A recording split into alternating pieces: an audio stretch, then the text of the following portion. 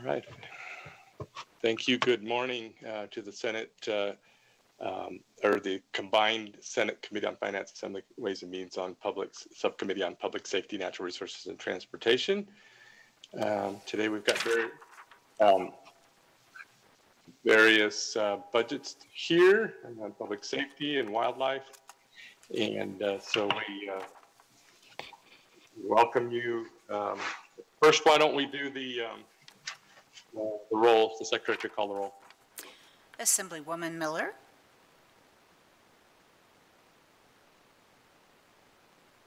Assemblywoman Monroe Marino. Here. Assemblywoman Peters. Here. Assemblywoman Titus. Assemblywoman Tolles. Here.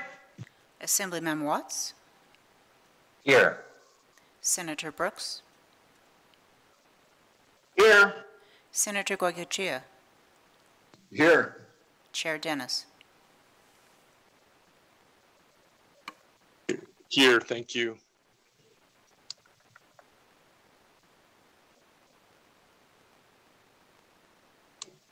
Okay, so we are going to, I don't have my notes in front of me, but just we welcome everybody and know that you'll have an opportunity to give public comment, which will be at the end. And we limit public comment to 2 minutes each. And if you wish to give comment, there's a couple ways to see the meeting. It's through either through Nellis on our website or through the YouTube channel. And to make sure you go in and register as you go in, it'll allow you to register so that you can give comments. So with that, I think we're going to go ahead and just begin and go to our first budget, which is Nevada Highway Patrol. So if they'll... Good morning, Chair Dennis. This is Sherry Brigham. I'm the Deputy Director for the Department of Public Safety. And Director Togliatti wanted me to let you know that he would have loved to have been here, but he is in Washington, D.C. at an FBI National Leadership Conference. So I will be introducing our Highway Patrol facilitators and managers for this budget. And the first one is Colonel Ann Carpenter, and she will be assisted by Major James Simpson and Captain Malesko and their fiscal manager, Christy Defer.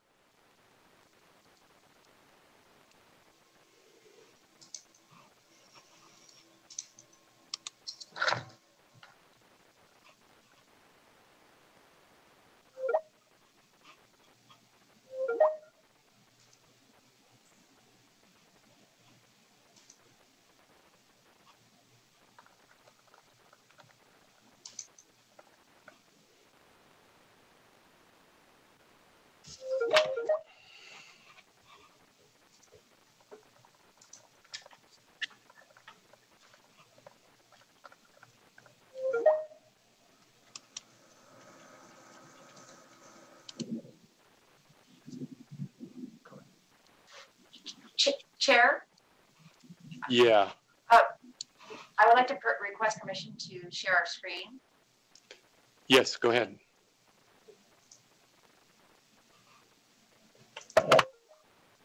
Can you see that? I can. Okay. Good morning, Chair. I am Colonel Ann Carpenter with the Department of Public Safety, and I am the Chief of the Nevada Highway Patrol.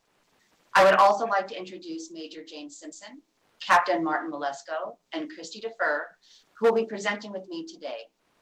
Additionally, Deputy Director Sherry Bergman is here with us and will be available for questions. It is my pleasure to be here to provide an overview of the Nevada Highway Patrol to the Senate Committee on Finance, Assembly Committee on Ways and Means, and Joint Subcommittees on Public Safety. Thank you again for inviting us. Chair, with your permission, after we present Highway Patrol Budget Account 4713, we would like to present one slide that contains an enhancement for Budget Account 4705, our Department K-9 program. Budget account 4705 is forfeiture funded and only provides support for our K-9 program. Chair, would that be okay? Yeah, I think we'll be okay with that. I know we have some questions on that, so that's fine. Go ahead. Okay, thank you. For your convenience, we have added a page number to the bottom left-hand corner of each slide, which should help us if any questions should arise.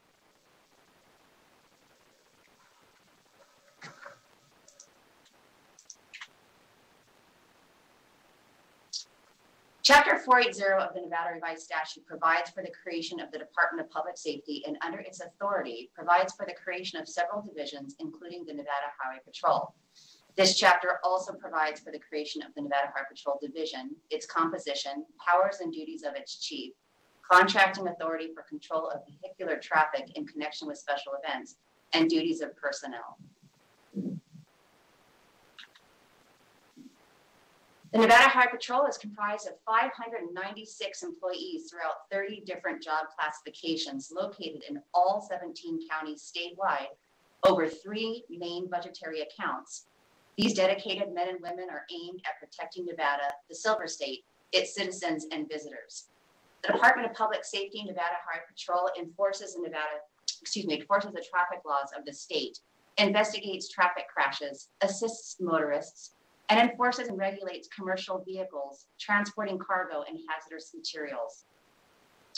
We are committed to being the state's trusted law enforcement leader focused on public safety through traffic enforcement, education, and engagement. We are the roadway to a safer Nevada, and we stand together to serve and protect. Through our noble cause, we honor our history with great pride and commitment. We are the Nevada Highway Patrol. The Nevada Highway Patrol has 3 budget accounts supporting 596 full-time equivalent positions.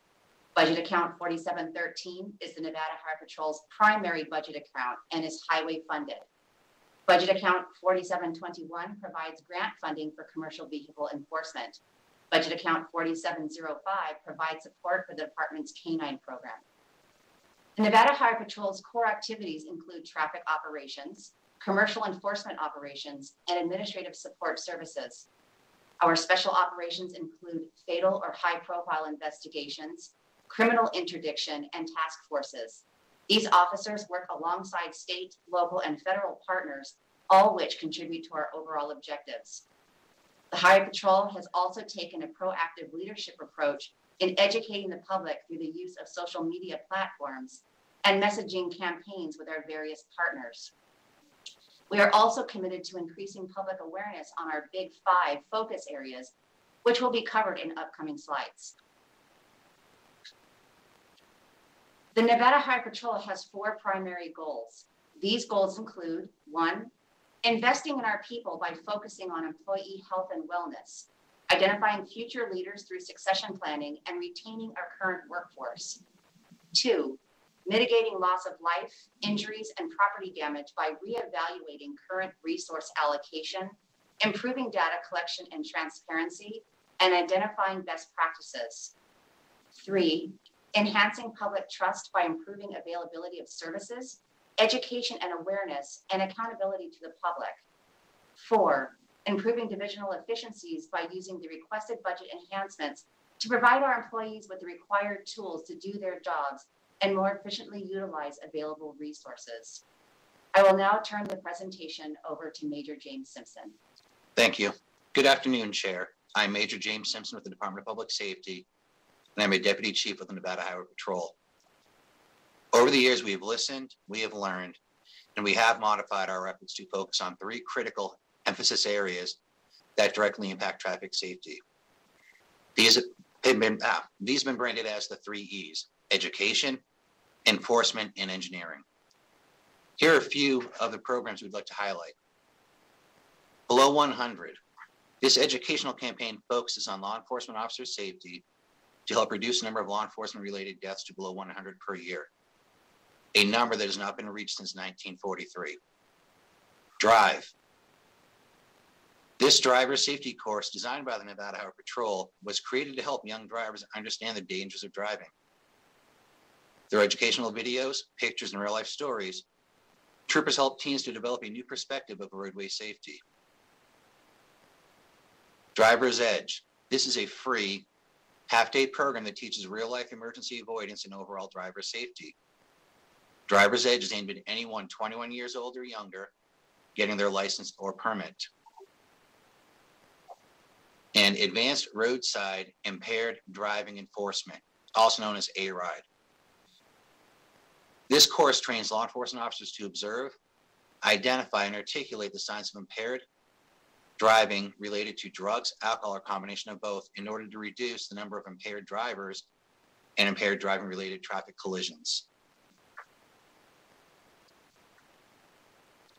Our second E focuses on enforcement. Motor vehicle crashes are one of the leading causes of death in the United States. Many may automatically assume that enforcement is centered on writing citations or even making arrests when necessary. Though whether a citation is written, a written warning, a verbal warning, or simply by being visible, enforcement or education is vital to modifying driver or pedestrian behavior. Examples of some of these educational and enforcement programs include joining forces and badge on board.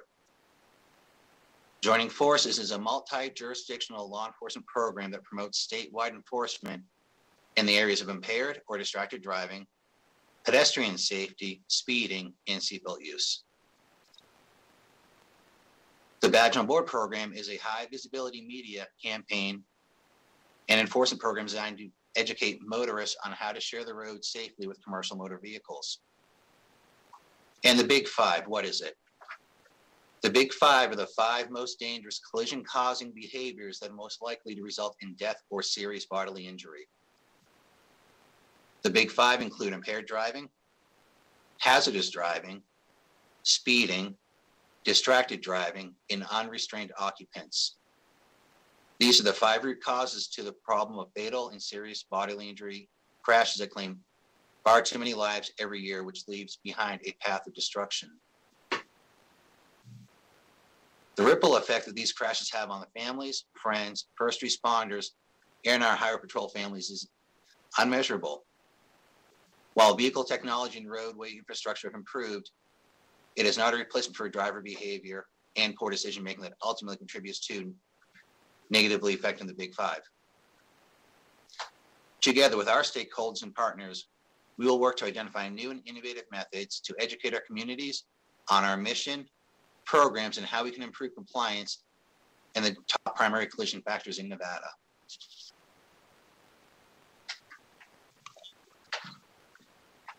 The Nevada Highway Patrol is a key partner in planning and implementation of the Nevada Highway Safety Plan.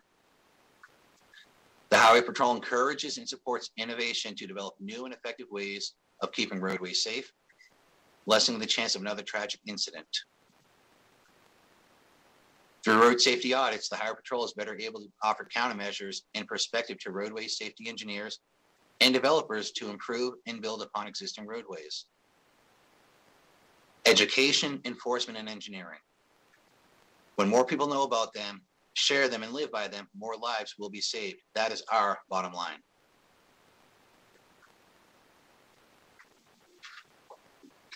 And in traffic operations, our primary enforcement measurement is the mileage death rate, also known as the MDR. The mileage death rate compares fatalities per 100 million vehicle miles traveled. This measurement is a national standard to measure highway safety set by the National Highway Traffic Safety Administration, also known as NHTSA. The chart above shows comparative fatality rates for the nation, Nevada, and in our jurisdiction. Nevada's mileage death rate decreased from 1.26 in 2015 to 1.06 in 2019. The Nevada Highway Patrol mileage death rate decreased from 0.59 to 0.52 during that same time period. While mileage death rate predictions for 2020 are expected to increase, annual miles traveled are said to have decreased. This based on unofficial Department of Transportation projections. Vehicle miles traveled have decreased up to 25%, while fatalities have increased, though official numbers will not be available until December of 2021.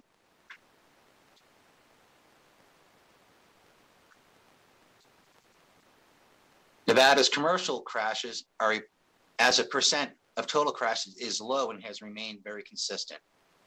When taking into consideration fatal crashes involving large trucks and how Nevada compares nationally, according to the Federal Motor Carrier Safety Administration, Nevada was the third lowest in 2018, but large trucks still pose a huge problem. While crashes involving commercial motor vehicles are relatively low, these crashes do tend to be more severe by interrupting normal traffic flow and interfering with interstate commerce. This is more prevalent in rural areas where there are no alternative routes if a motor vehicle accident were to take place. When these fatalities occur, this causes roadways to remain shut down for up to 8 hours or more. Nationally, in 2018, the Federal Motor Carrier Safety Administration reported that large truck crashes result in carnage to motorists. Our troopers drive on average 24,000 miles per year. Therefore, safety starts with us. Reliable, efficient, and effective police service fleets are the foundation for a well-operated and safe community. Our proven approach and professional technicians keep these units running at optimum efficiency. Our stringent preventative maintenance and fleet management programs are designed for these challenges. Our communities should expect a safe, reliable, and available fleet for everyday use. In 2015, the Highway Patrol implemented a new performance measure to track on-time vehicle maintenance relative to the manufacturer's maintenance schedule. We've continuously exceeded our goal of 85% since 2015. I will now turn the presentation over to our Administrative Services Officer, Christy Defer. Good morning, Chair. I am Christy Defer with the Department of Public Safety, and I am the Administrative Services Officer with the Nevada Highway Patrol. I will be presenting the enhancements for budget accounts 4713 and 4705. After 4713, we will pause to allow the committee to ask any questions, and then we will move on to 4705 before wrapping up our presentation. Budget account 4713, E225, requests to move uniform allowances from NHP's personnel category to the uniform category to support agency uniform replacement. E805 requests the reclassification of a DPS Officer 2 position to a DPS Major to be responsible for headquarters to oversee all administrative services and functions statewide.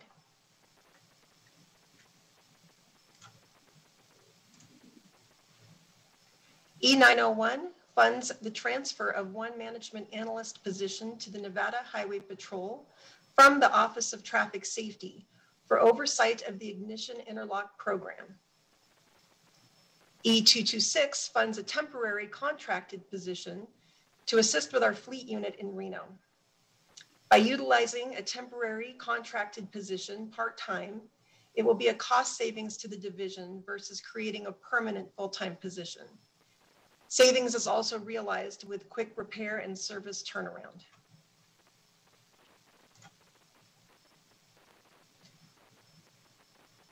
E910 requests the transfer of 8 DPS Officer 2 positions to the Nevada Highway Patrol from the DPS Training Division.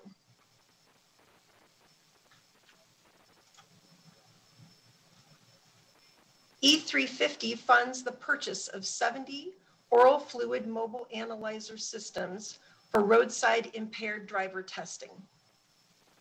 E357 funds the purchase of equipment for the Highway Patrol Multidisciplinary Investigation and Reconstructive Teams, also known as MIRT.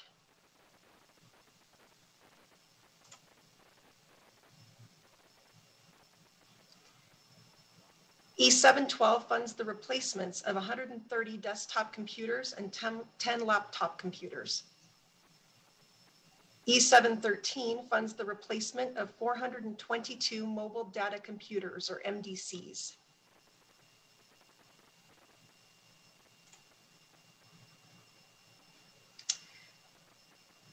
These are fleet-related enhancements on this slide. E710 requests funds for the replacement of fleet vehicles which have exceeded the mileage threshold, including 140 police interceptor utility vehicles and 19 pickups totaling 159 vehicles. E711 requests funds for the replacement of 7 police motorcycles exceeding their mileage threshold.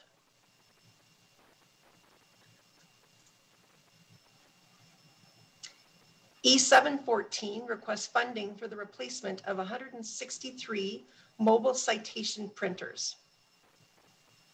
And Chair, that concludes our enhancements for budget account 4713.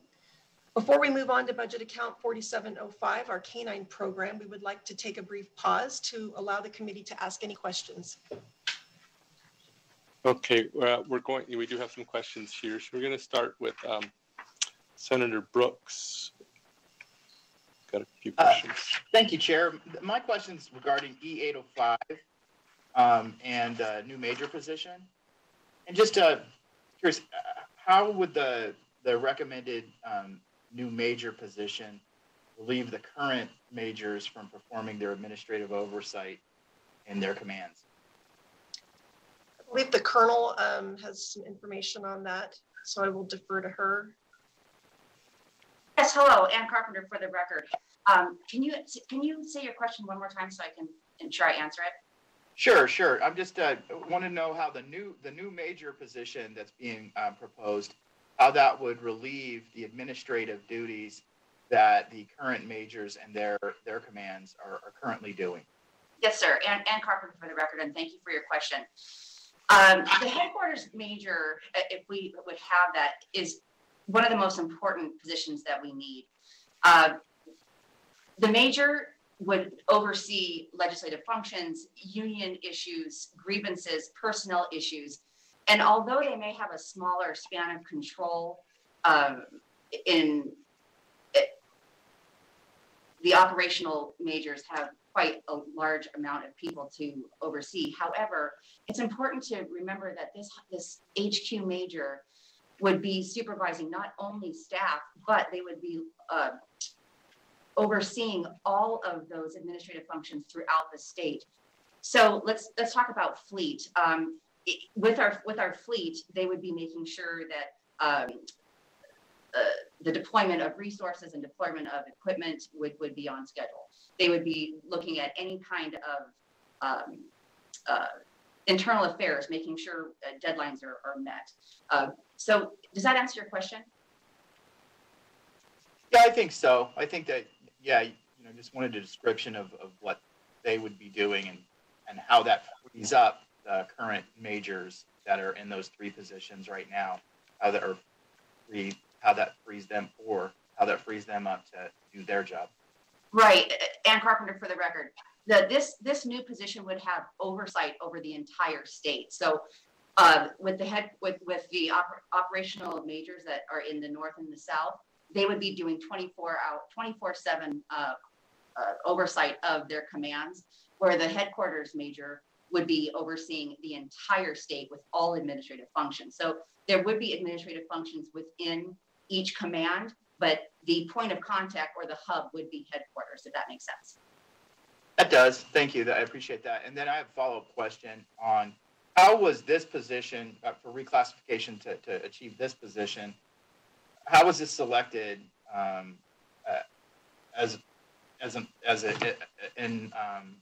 alternative to another reclassification or another classification, to do this job? How did we land on major to do this job as opposed to maybe another classification?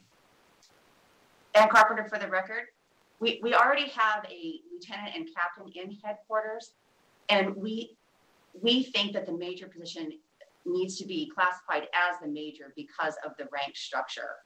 We would need another counterpart to the operational majors in the north and the south, especially when it comes to legislative issues and union issues. All right, that makes sense to me. Thank you. Appreciate it. Thank you. Thank you very much. Do we have other questions here? I don't see any hands up. So, okay, so we'll go on. One thing before I forget, can you make sure we mark everybody here? I know Assemblyman Miller was here. when we did the roll, but she was at the tail end, and I think we missed her, and I think Assemblywoman Titus also. So everybody's here. So it's just for the record, make sure that we mark that. Okay. Let's see. Any other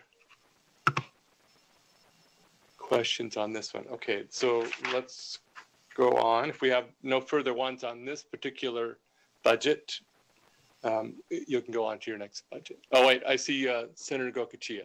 Go ahead. Yeah, thank you, Mr. Chair, and I'll be really brief. I know we're going to take it up in another budget, but the oral fluid mobile analyzers, I'm very interested in what those look like. And again, I'll wait for the next budget, but just wanted to let you know I'm really interested in how those are going to work.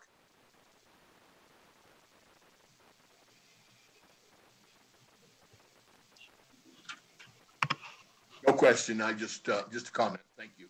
Oh, okay. Thank you very much. All right. Yes. Okay. Go ahead.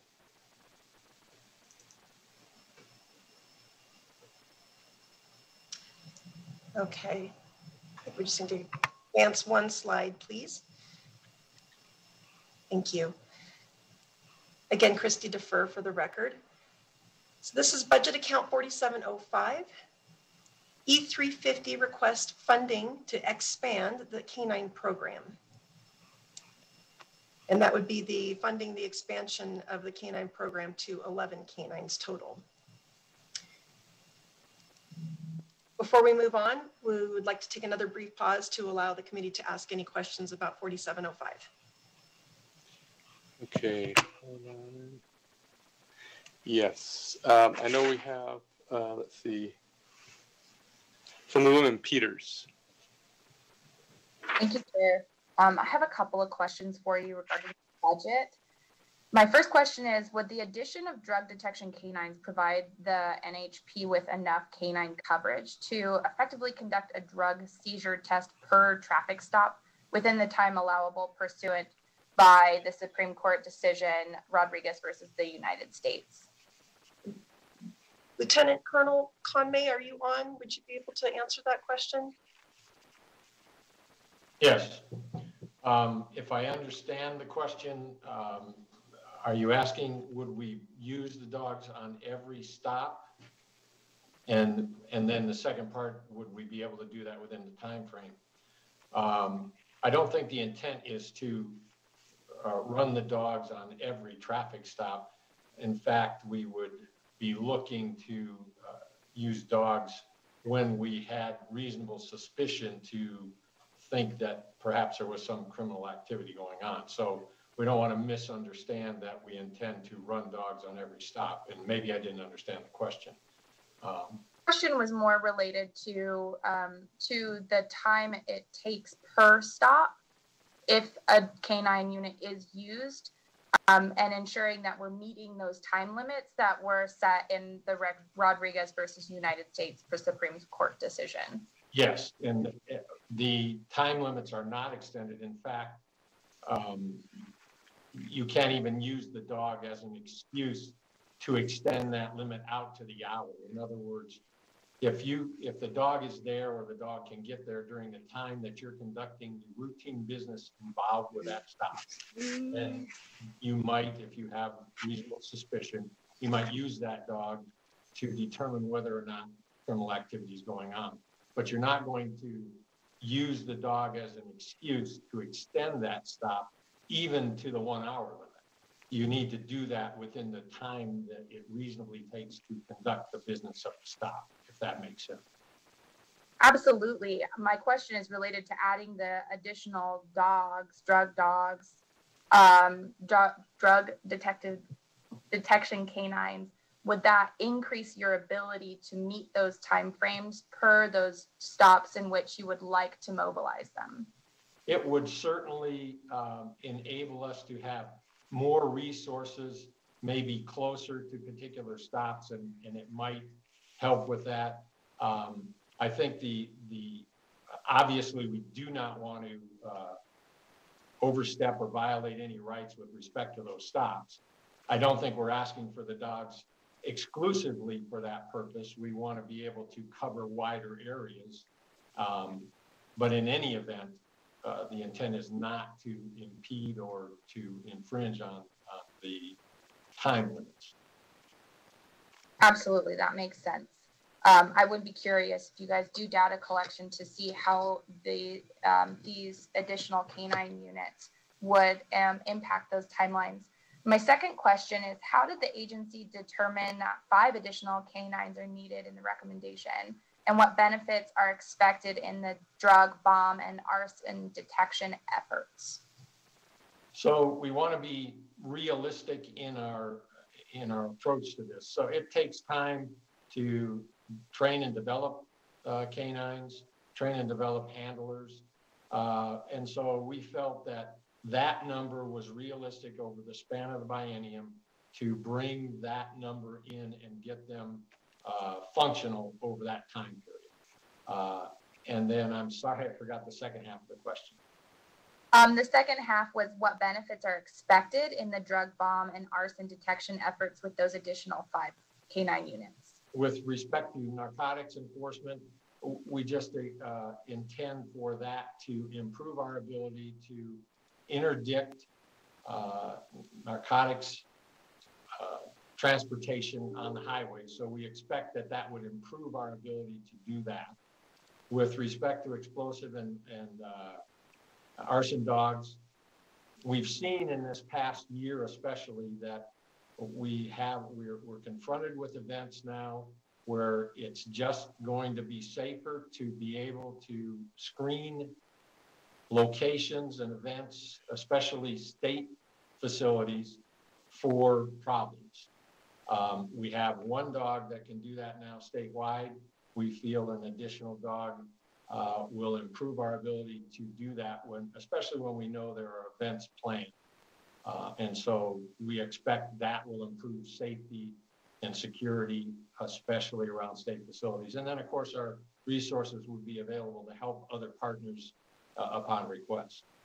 With arson dogs, we expect that to improve our ability, and I know the fire marshal's on and he can speak to it as well, but generally we expect that to improve our capability in identifying whether accelerants are used, and we can reduce some investigative time both at scene and in labs if we can narrow down through the use of a dog where we're looking for signs of an accelerant and maybe submitting fewer samples for testing because we're more certain about what it is we're submitting because of the dog's work there.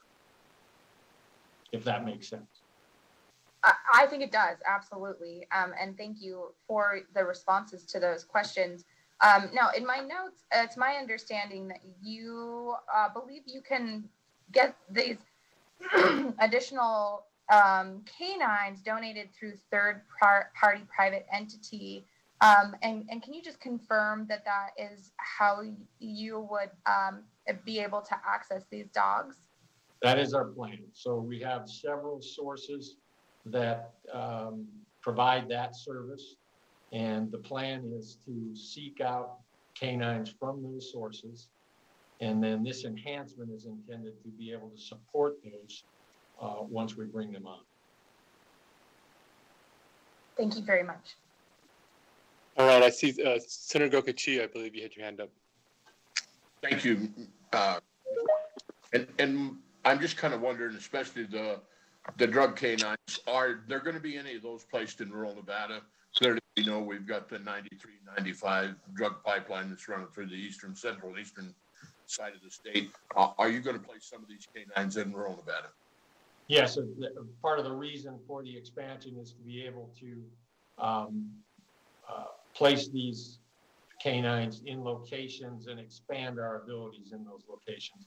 And of course, as we do interdiction and other things, we also do plan those and target what might be problem areas, if that makes sense. But yes, we intend to expand that way. Thank you, Mr. Chair. All right, thank you. Anyone else? I don't see any hands raised. Mr. Chair? Yes, Assemblywoman Titus. Thank you. Thank you for the opportunity to ask a question. I'm curious about the duplication of services, and I know that there are other agencies out there that have K-9 units. I'm supportive of the K-9 units, but I know even in Lyon County, we have a K-9 unit, and throughout.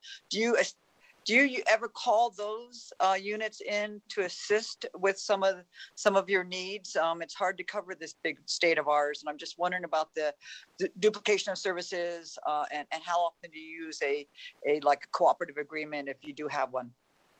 I'm not sure that we have formal cooperative agreements, but yes, we do. Everybody helps everybody else, and if there's a need, folks make requests and we support each other in that way.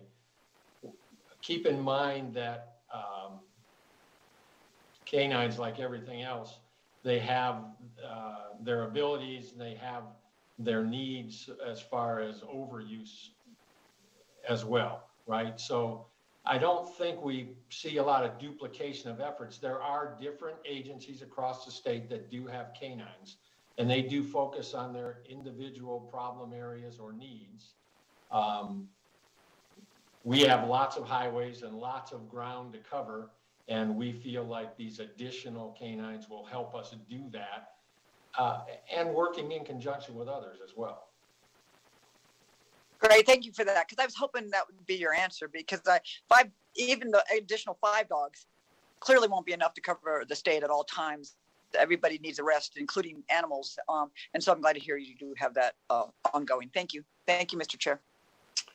Thank you. Okay. Anybody else? Looking for any additional hands. I don't see any. I think that's all the questions that we have on this particular budget. So we are ready for you to move on to the next one. Okay, and I will now turn the presentation over to Captain Martin Malesko in Las Vegas.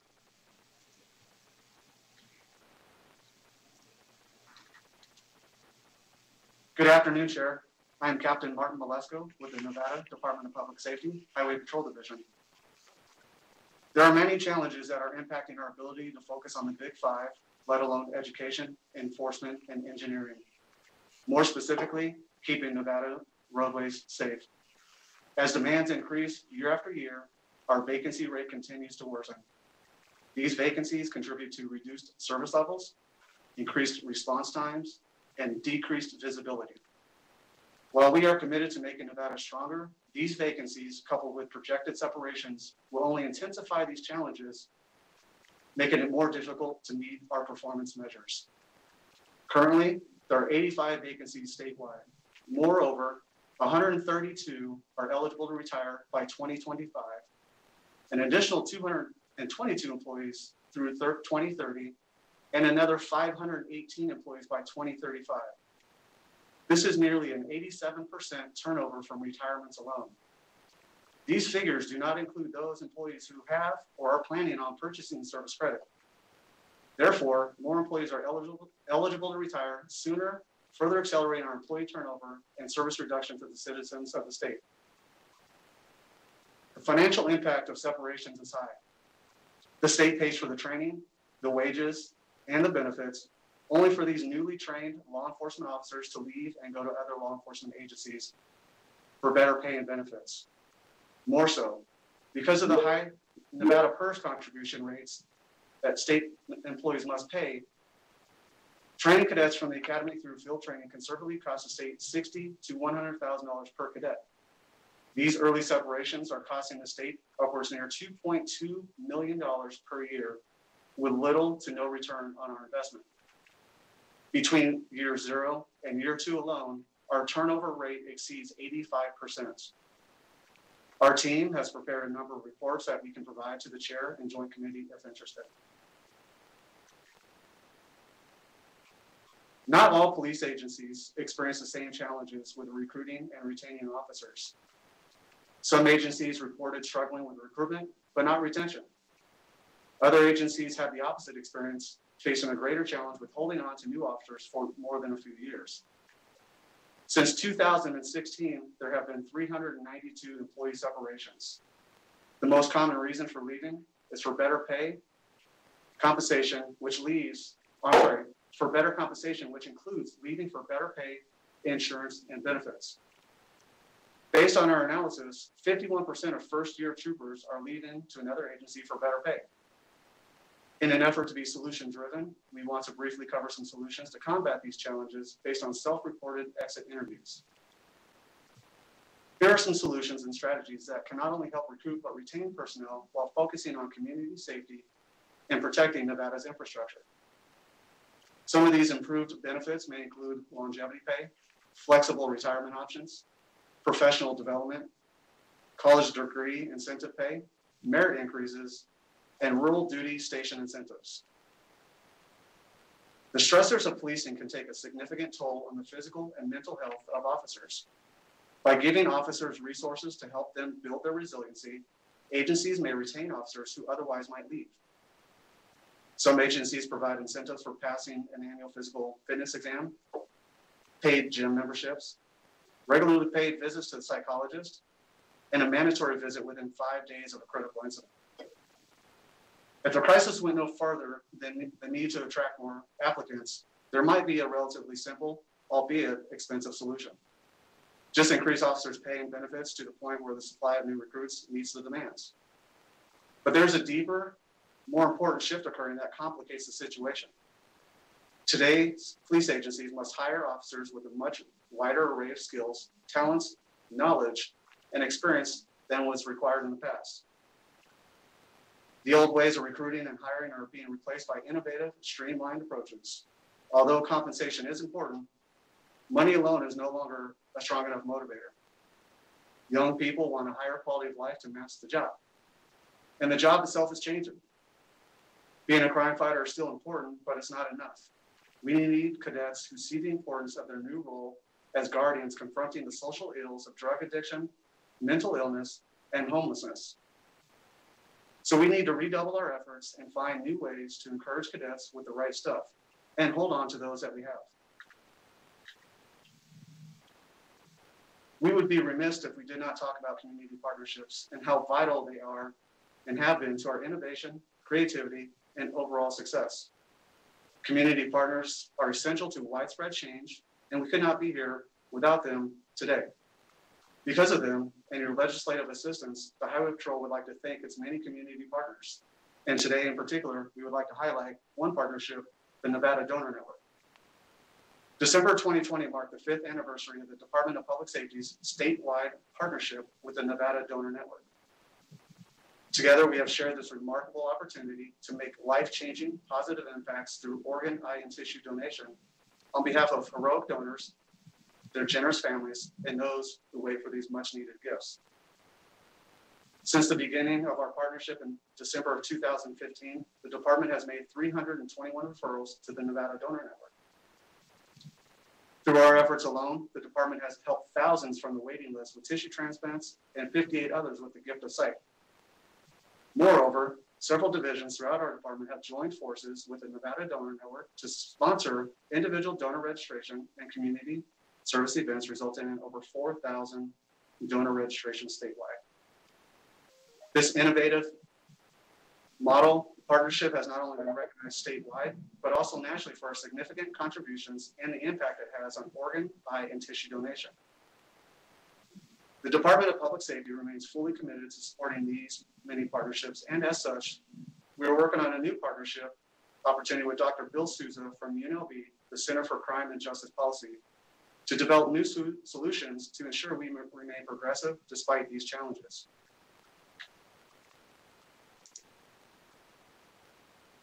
Before I turn the presentation back over to Colonel Carpenter, I want to share this photo with each of you. This is not just any ordinary photo.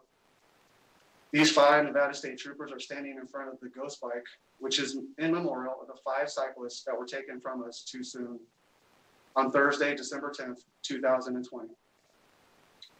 From left to right, Trooper Adam Welch.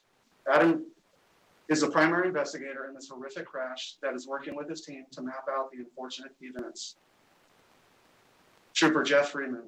Jeff was responsible for the commercial motor vehicle inspection of the heavy machinery that just claimed 5 lives. Sergeant Jeremy George. Jeremy was one of the first responders and supervisors on scene that had to navigate the chaos while trying to manage resources and response efforts. Trooper Ashley Wellman. Ashley represents the leadership and fortitude that our division represents in times of tragedy and need. Trooper Travis Smacka.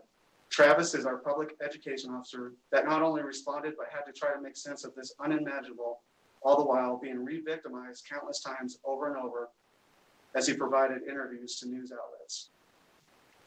You see, we did not want to leave you with just another data point, another line item, and another mission statement. We wanted to leave you with a sentiment that I know is shared by everyone who puts on the badge every single day in our department and each of you today. In my nearly 16 years, I've had the privilege of working for this department. We have lost over 5,032 lives on the roadways across our state. That's 5,032, and that number continues to grow. Since this number was captured just over a few weeks ago, an additional 20 lives have been taken from us, including one of our very own. Trooper Derek Otero lost his 26-year-old wife, Coral, mother of two, in a tragic crash early Saturday morning. We cannot allow ourselves to see this number as just another set of data points. These were lives that were lost and families that were forever broken. And we owe it to them to have a sense of urgency in our tone when discussing our mission and potential as lives are on the line. The potential and the greatness of these lives lost are simply unknown. The loss of life that we witness as state troopers stays with us well beyond the end of our careers. Your troopers, your fatal team investigators, commercial troopers, your public information officers, and your command staff members all understand what it is like to be there when someone takes their last breath or to console a grieving parent, family member, and friend. We remember, we reflect, and we understand. We also know that we can do better, but to do more, to be more effective, we need resources. Much like you have seen in our presentation today. Like those 5 pictured above would also say, hesitantly, we can try, but we simply are not enough. It's just not us who suffer, but all Nevadans. We are purpose-driven, but people-powered, and we need your help to move forward.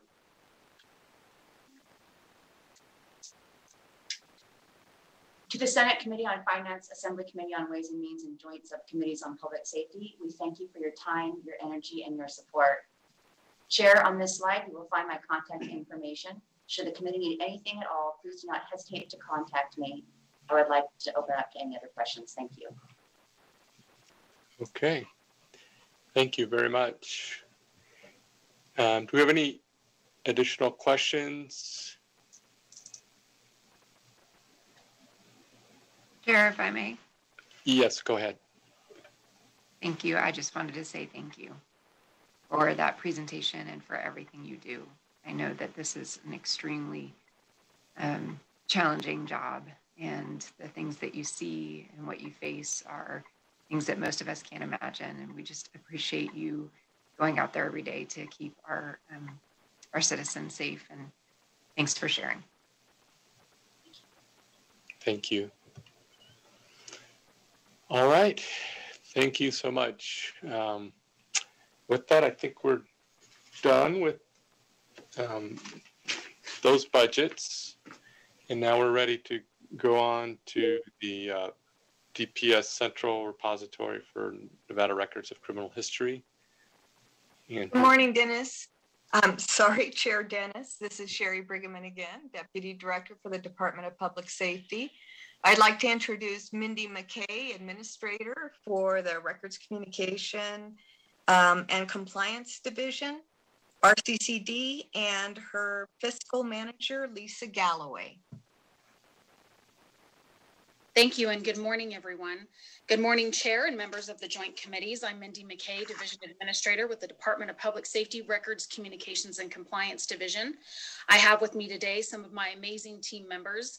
As the Deputy Director mentioned, Lisa Galloway is our Chief Financial Officer. I also have with me Erica Suzuyamas, who is the Records Bureau Chief, Julie Ornelas, who is the NCGIS Modernization Program Administrator, and Bob Kalin, the NCGIS Program Senior Advisor from MTG Consulting, to help answer any questions I may not be able to. And at this time, I would like to share my screen.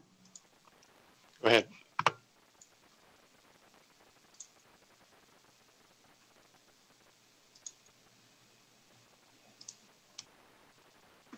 Is that showing up for you? Yes, it is. Well, although we are seeing your notes on the side, so you might want to make it full screen. How is that? There you go. Wonderful. We appreciate the opportunity to present our budget today. I will present budget 4709 first, stop for questions, then finish out with 4702. And with that, I'll get started. Our mission is provide complete, timely, and accurate criminal justice information while balancing the need for public safety and individuals' rights to privacy. On slide 3, this is the slide that depicts the division's current organizational structure. The Records Bureau is currently staffed with 137 full-time equivalent positions, and the Communications Bureau with 63 full-time equivalent positions. There are also 35 contracted staff. This slide doesn't look much different, but you'll see some boxes with red. This is the slide that depicts the division's proposed organizational structure with the added positions we are requesting. Our division is made up of 200 full-time equivalent positions and 35 contracted staff. We have 6 locations throughout the state. We have 3 budget accounts and approximately 20 disparate programs. We are funded with general fund, cost allocation, court assessments, fees, and federal grants. We will review 2 of our 3 budget accounts today, 4709 and 4702. We will go into more detail about the Records Bureau and the Communications Bureau shortly. The fiscal unit manages our accounts payable, accounts receivable, budget, contracts, building tasks, and they staff the reception desk at one of our locations. The Information Security and Compliance Unit ensures our department is compliant with state security policies and laws and ensures the state is compliant with federal security policies and laws through training, audit, and site security checks, among other important tasks. On slide 6, budget account 4709, our Records Bureau has 14 disparate programs that it manages listed on the slide for you. There are multiple federal and state laws that govern the many programs in the division, which is a large list that I'm happy to provide up on request. As you can imagine, every legislative session has a large number of bills that impact the division. I'll review legislative impact shortly. And I also have some statistics that I will provide on the following slides.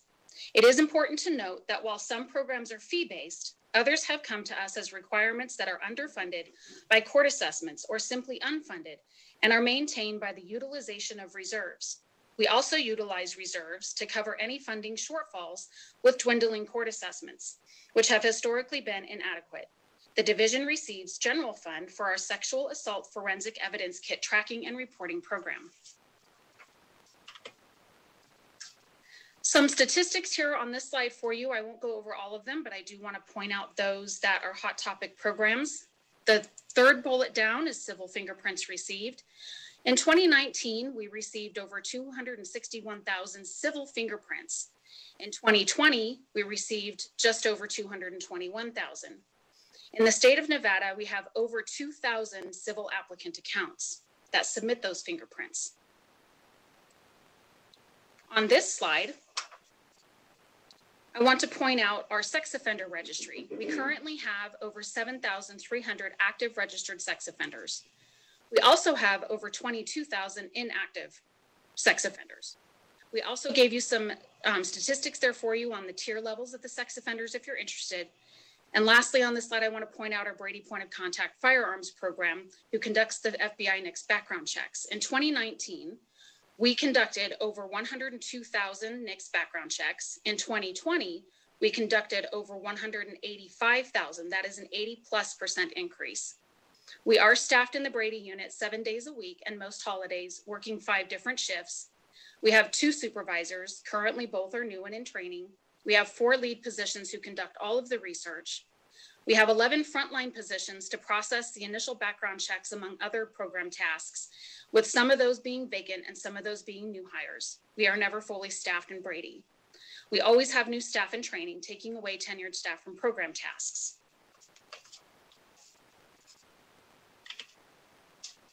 Now on to the legislative session impacts on the Records, Communications, and Compliance Division. Every legislative session, we start out tracking approximately 400 plus bills, and at the end of the session, we end up with approximately 100 bills, give or take a few, that are enacted that impact the division on the topics provided on the slide.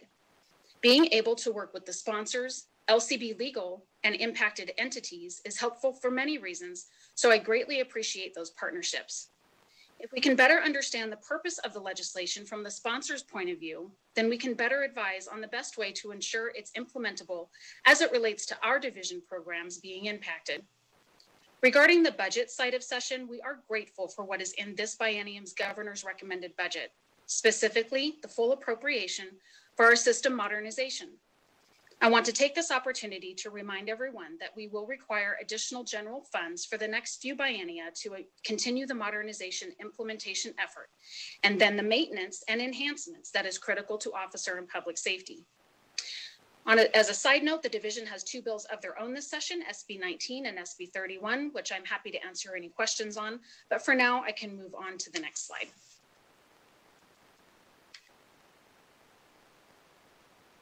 In Records Bureau, which is commonly referred to as the Criminal History Repository Budget Account 4709, we have E225. Adding a Program Officer 1 will redirect the tasks of training staff and the CCW project away from the current supervisors and allow them to focus on tracking law and legislative changes, personnel, and program matters. While this position is not meant to assist directly full-time with the phone volume in the Brady unit or any other program tasks, once the incumbent is trained, they can help out where needed, as long as it doesn't negatively impact their primary duties. In E227, we are adding in the Criminal History Records Unit, we are adding 2 Administrative Assistant 2 positions. These 2 positions are to assist keeping the workloads current. The Criminal Records Unit performs disposition data entry, fingerprint card maintenance, assists courts with protection order data entry, record maintenance, scanning of records, sealing of criminal history records, etc.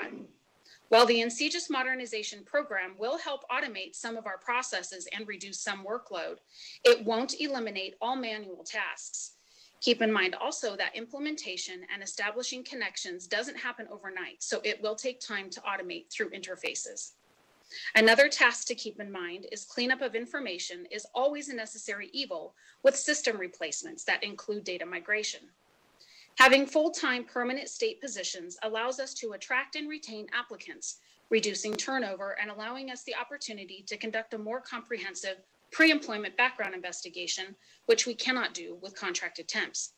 Reducing the turnover creates efficiency in the unit by recruiting and training time.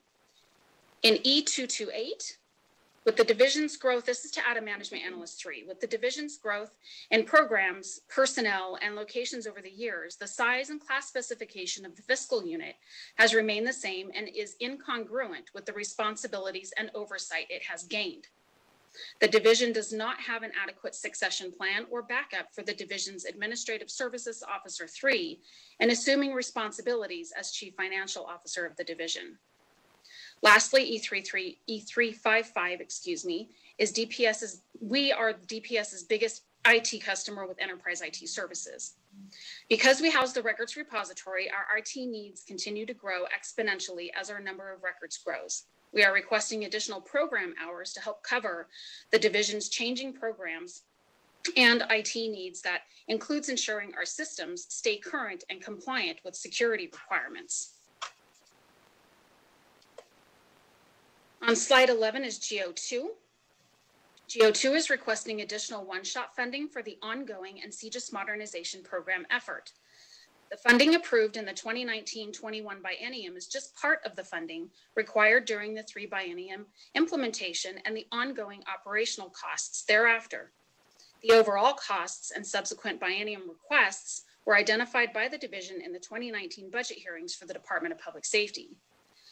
During the 19th session, the NCJIS modernization program was approved to begin a phased replacement of the criminal justice information systems and subsystems that are maintained by the department and are part of the NCJIS environment or provide access to that environment.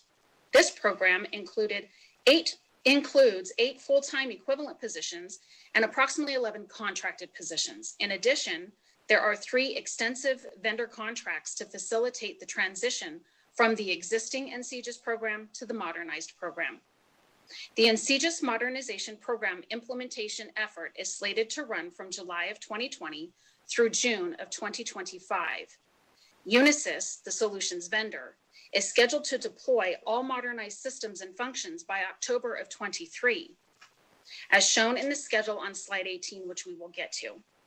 Once all systems are deployed and functioning, the state will be performing operations and proof of functions from October of 23 through June of 25 to ensure that everything is working as required. After that, it will go into maintenance mode and future enhancements, which will require adequate funding. Additionally, we provide the Interim Finance Committee with a quarterly letter of intent that contains the status of this effort. On to GO8. During the 2019 session, based upon meetings with the Division of Human Resource Management Administrator, DMV Director, Smart 21 Director, and the Governor's Finance Office Director, it was determined that the administrator of the NCJIS modernization program should be an unclassified position commensurate with the administrator of the Office of Project Management for both Smart 21 and the transformation effort ongoing in DMV. Unfortunately, the discussions to align these positions took place after the 2021 budget was submitted and budget closings occurred. Therefore, no technical adjustments were able to be made. Thus, the placeholder position as a classified criminal justice records manager took effect upon legislative approval at the close of the 1921 budget. This change was submitted as part of the budget process, but was not included in GovRec. As this is very important to our agency, a budget amendment has been submitted to the Budget Office that requests to rectify this in the 22-23 budget cycle.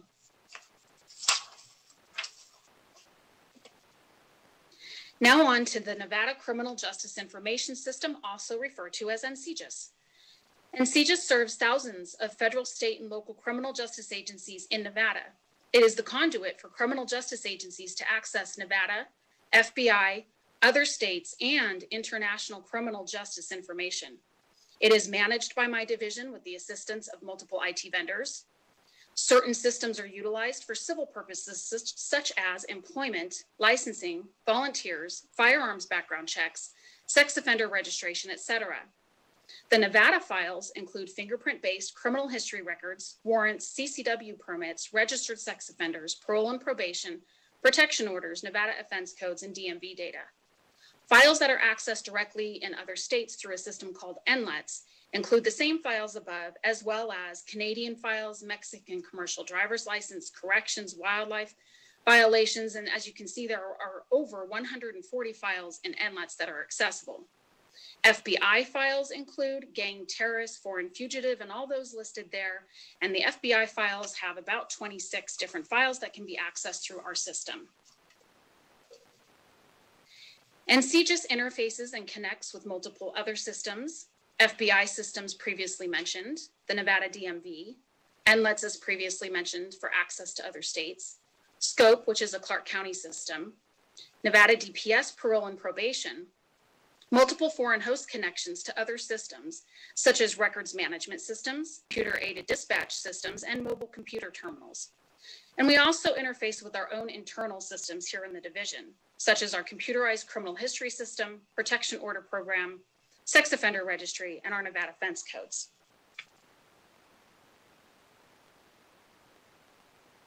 The reason for the NCJIS modernization program. The current program is 20 plus years old with the proprietary owner retiring soon. It will help us meet our mission to provide accurate, timely, and complete criminal justice information for both criminal and civil purposes. It is a multi-biennial, multi-million-dollar implementation effort to replace multiple complex criminal and civil systems, and it's introducing new systems and functionality as well. It has ongoing maintenance and future enhancements. After implementation, it will improve functionality and customer service, be highly configurable for future changes, will automate for timeliness and efficiency, and it will allow the division and the state to comply with multiple federal and state mandates. Timeliness and efficiency, for example, includes fingerprint-based background checks for civil purposes, which are currently mostly manual that will become mostly automated with modernization. This means that the current time frame of anywhere between a 2-week to 2-month response time will be drastically reduced to mere days, allowing employers and licensing entities to conduct their business more expeditiously, resulting in people gaining employment faster. We planned by having staffing for success, so we assigned a dedicated program management office staffed with both contracted and full-time equivalent state positions. We took a program approach and not a project approach, since this is a large program comprised of multiple projects. And we divided it into multi-biennial funding to make it more affordable, since the cost will be spread out. The risks of doing nothing: there is a high risk of failure with catastrophic consequences. The current vendor will retire. He takes his current system with him. It belongs to him. It does not belong to us, which means it will no longer be accessible. Systems will become unsupported. Those systems that remain that we're not modernizing that do belong to the division, which creates a security risk and increased system downtime. State users could become non-compliant with federal and state mandates. Functionality will diminish. And worst case is public and officer safety risks with catastrophic consequences. This means that criminal justice agencies will have no means to search the system to obtain information for criminal investigations, intelligence, arrests, prosecution, sentencing, record seals, parole and probation, supervision, everything that they do. It supports tens of thousands of users, not only statewide, but nationwide, which will negatively affect public and officer safety.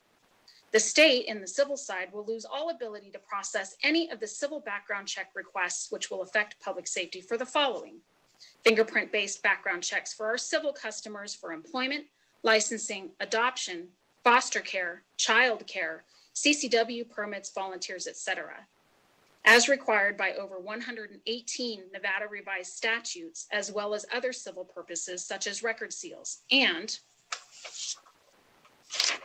the Brady point of contact firearms background checks will no longer be able to be conducted, and name-based background checks for employment and volunteers will no longer be able to be conducted, and we will not be able to register our sex offenders for state and national public awareness. There is no turning back once we got started. The new solution environment is vastly different than the current environment. Once started, it is technologically impossible to roll it back. Therefore, continued funding and support is essential to ensure public and officer safety statewide, nationwide, and internationally. And as promised on slide 18, here is the timeline for completion for the implementation. And of course, after implementation, we will have ongoing maintenance and enhancements. Enhancements come from state and federal mandates. Along with the mandates are the system changes that are implemented by the FBI, NLETS, and any other systems we interface with. That concludes budget account 4709. Chair, I'm happy to answer any questions you and the members may have.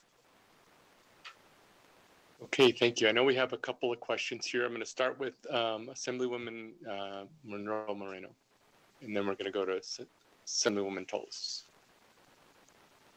Thank you, Mr. Chair.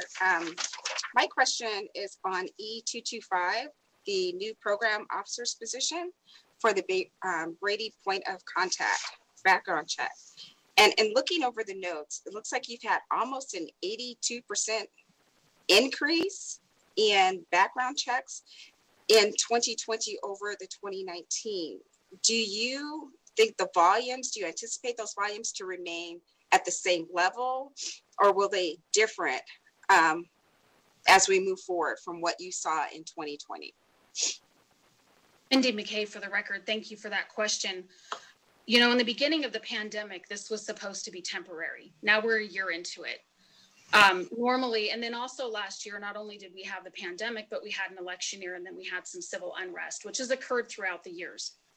Normally, after those start to settle down, we do see a decrease. We are hoping and praying that we do see a decrease in these numbers. But we are going to be actively seeking mitigation for the workload to help with that. We have a grant where we do have the ability to pay for 2 temps to come in and help with some of the other program tasks. So we're hoping that that might help see some alleviation as well. Thank you for that. So is there a current backlog that exists? Because the supervisors have been going out providing outreach and training. So is there a current backlog? And if these 2 positions, or if this 1 position is approved, how do you think that will impact the service levels in the unit? Mindy McKay for the record. In regard to the current backlog, there's no backlog on the actual background checks for the firearms transfers, but we have other side jobs in the unit that have been placed. Some of them have been placed on the back burner, which the temps we are hoping will help out to eliminate those backlogs. For example, we enter information into the FBI NICS database so that it's visible nationwide. We enter statistics into a federal database so that the feds can have the state view of the statistics. We do letters, whatever there's a request from a customer as to the reason why their status is their status. We respond to those letters. There's a bunch of different tasks that they perform in there outside of an actual firearms transfer background check. So there is a backlog in those other areas, but is not in violation of the actual background check process. And then as far as the program officer 1 impacting the business, it will help alleviate the duties that are currently on the program officer 2s. We have 2 of those supervisors. They're actually managers. And this position will help those 2 be able to focus more on the higher level managerial tasks, such as legislative session, reviewing bills and providing impact statements, such as creating the policies and procedures that run the bureau or the program. And overseeing the staff will help as well. And so this one position will help with some of the tasks. But again, we are going to have to continue to look at the numbers and see if we're going to have to go back to the drawing board. Thank you. And if I can, Mr. Chair, I just have one last question. What you just said kind of sparked something else in my head. Under E227, the 2 new administrative assistance positions.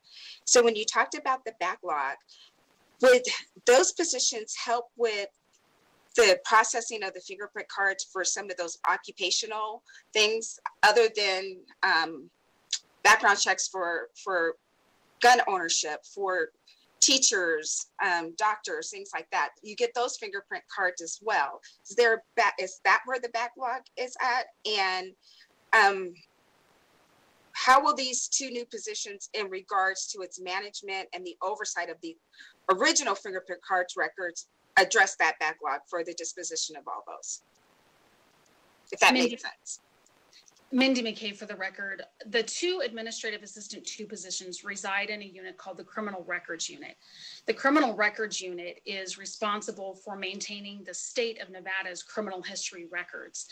The processing of fingerprints for employment takes place in a different unit. It does not take place in the unit that the 2 new administrative assistant 2 positions will reside in.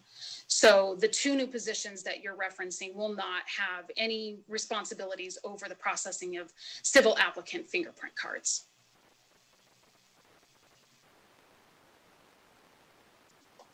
So the civil applicant fingerprint cards, when those are processed, you're also looking for criminal history and the processing of those fingerprint cards as well in a separate unit, correct?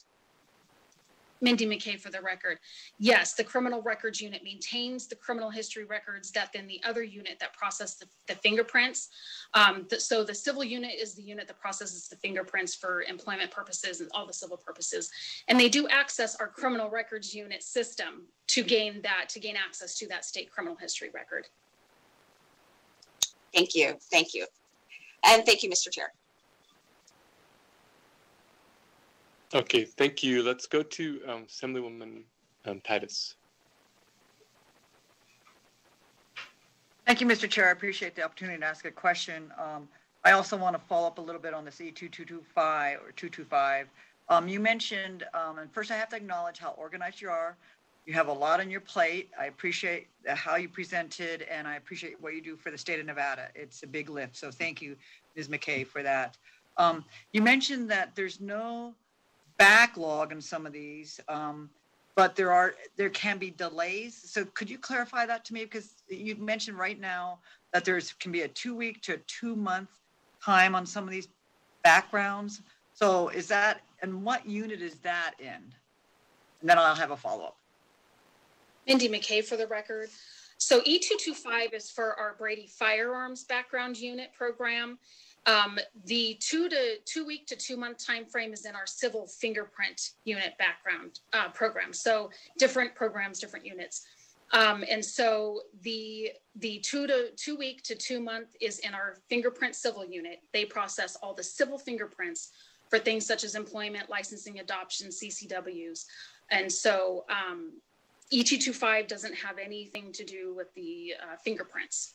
Great, thank you for that clarification. Back on slide 8, you mentioned some of those background checks, and then we looked at the number of folks, myself included, who have CCWs, and we end up on that background check. And I'm pleased to see that maybe you're going to try to lower that delay in time on those background checks. What I'm hearing complaints from my constituents are the ones who are doing the firearm transfers, and they have had the firearm dealers, when they do that private party transfer that now is mandated, if they receive a firearm in, they have been concerned about some delays there. Has that been shortened? And if not, will this new position help shorten that delay? Mindy McKay for the record.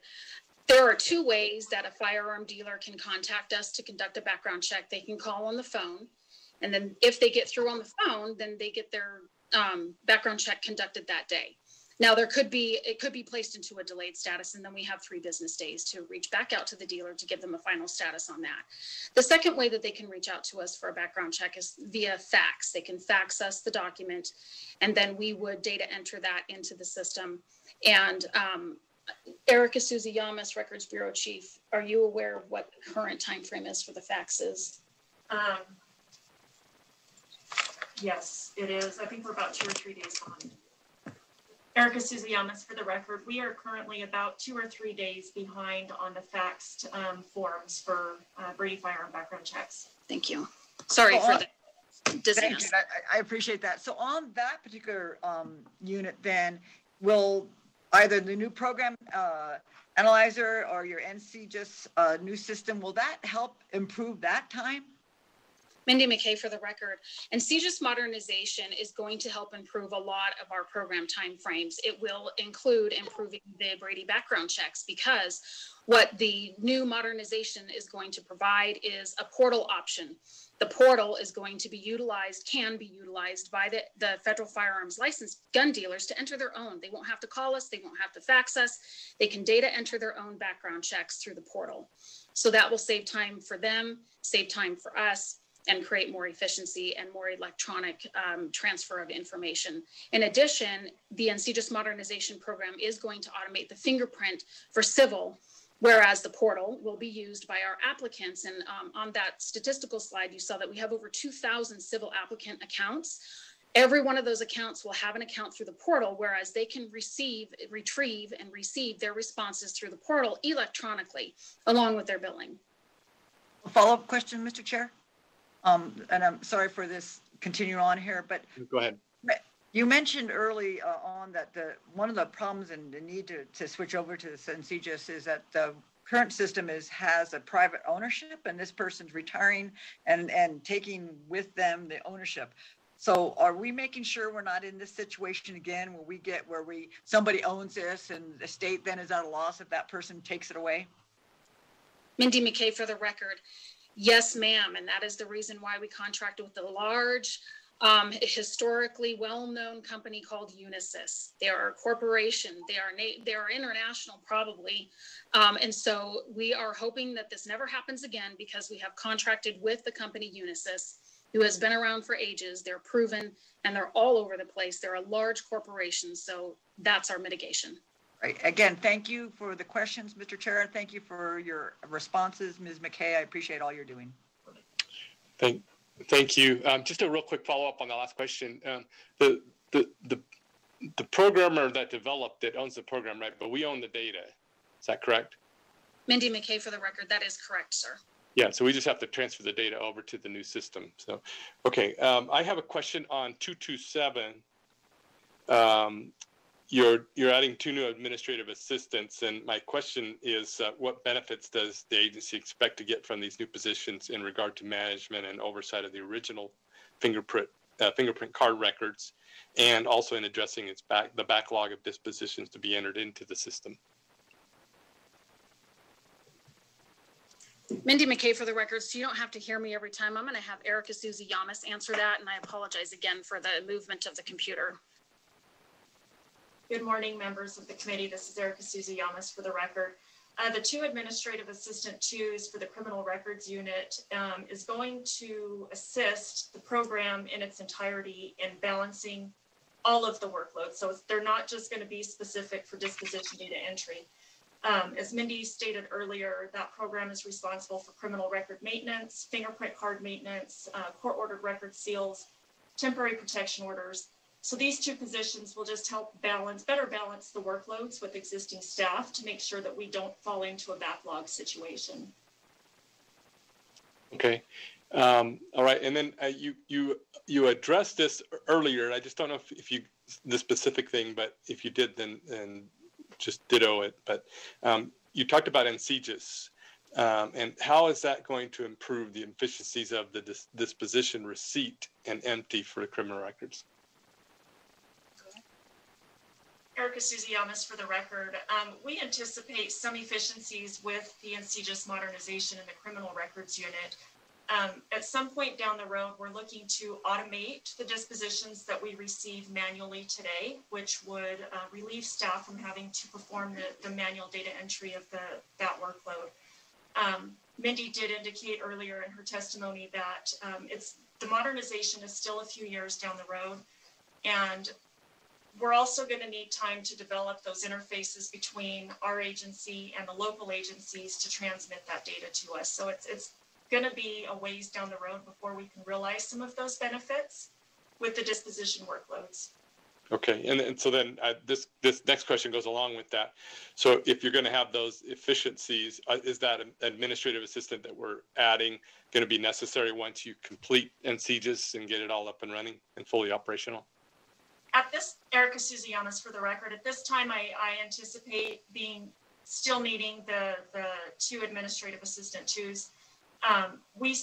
Like I mentioned earlier, we still have additional workloads that will not be automated through the modernization. We have our court-ordered criminal history record seals. We do manual data entry into the protection order system on behalf of courts. We have a large fingerprint vault of manual criminal fingerprint cards that are maintained. Those fingerprint cards are accessed daily, and we need to be able to maintain those cards in an orderly fashion, somebody to help pull the files and put them back in the proper order. So I anticipate we'll still need the 2 AA2s in the future. So do you don't have anybody currently doing those things? We don't, Erica Susie Yamas for the record, we don't currently have somebody dedicated to monitoring the vault. It can at times get very disorderly. We've noticed that some of the criminal fingerprints are getting damaged due to the amount of filing that has to be done. We do have staff that are working on the court-ordered record seals and the protection orders. Workloads are just heavier on those staff members, existing staff members. Okay. All right. Thank you. Anyone else have any questions on E227 on this particular part of it? Not seeing anyone. Okay. And then one more question on the E228, which is the Management Analyst 3. Are there any duties that are not being addressed due to the lack of resources in the fiscal unit? Mindy McKay for the record. I have with me today Lisa Galloway, Chief Financial Officer. This position, Lisa is an Administrative Services Officer 3. She is the only budget analyst that I have within my division to run the $45 million+ budget. And when not if, because everybody leaves eventually. When she leaves us, we need to be able to have a position that backs her position up so that we have that succession planning. So especially during the heavy budget cycles, when we're building the budgets and we're getting ready for session, it's really important for us to have that succession planning, God forbid, whenever a position becomes available, but also to help carry the workload. It is a very large, complex, 3 different budgets that we have. One budget, 4702, is very complex because it's our cost allocated budget. And so she needs some help, and the fiscal unit needs some help with oversight, with policy building, implementation, and responding to all of our budget requests and requirements. Lisa, do you have anything to add to that? I would just, Lisa Galloway for the record, I would just add that, the next position below mine is a management analyst 2, which is a contract manager. And so to get any other fiscal response, we have to go down to the admin techs that are in our unit. And so there is not a lot of support for my position. They're great to help out, but as far as the budget side of things, there's not any other support. Okay. All right. Thank you very much. Anyone else have any questions on E228? Okay. All right. So that's all the questions that we have for that budget. So I guess we're ready to move on to the next one. Okay, I will go ahead and share my screen again. Mindy McKay for the record. Okay, hold please. How does that look? Hopefully you see slide 18 with the schedule. We're seeing your notes, so. Oh, it's still in the notes? We see the screen, but also your notes. So you gotta do the full screen. Okay, let me just start this over again real quick.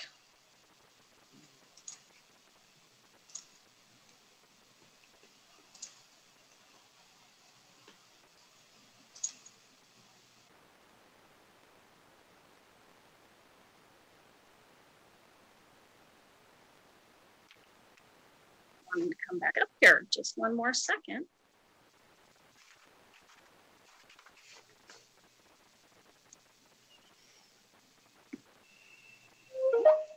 Are you seeing it yet? I see the program itself. You just need to hit the whatever to actually bring up the. How does that shows us, that's showing us your notes on it. There you go.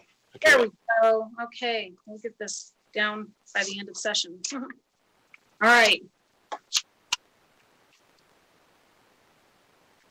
We're going to go to slide 19.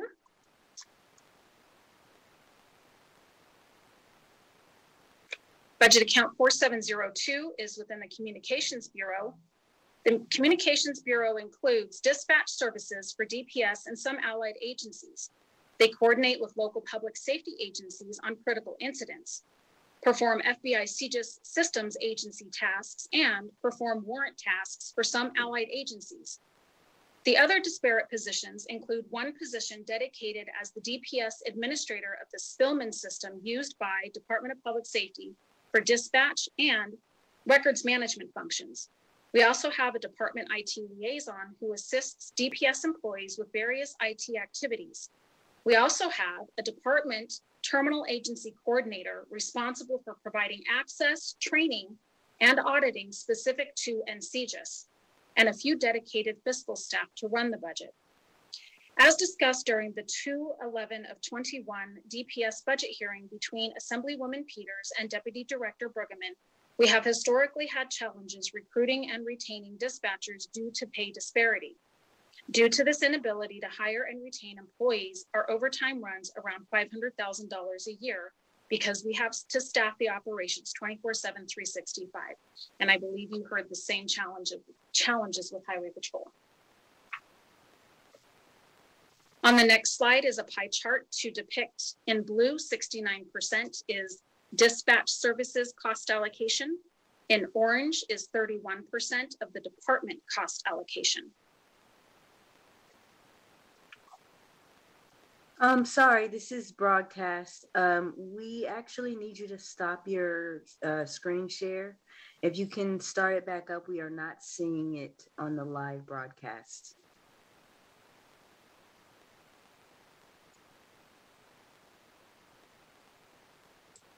You can go ahead and bring it back up again. Okay.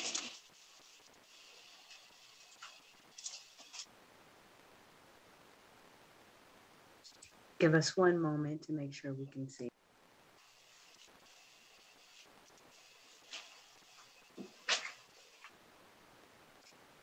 How does that look? Okay, we are all good. Thank you so much. Thank you. Going back to slide 21. Mindy McKay for the record.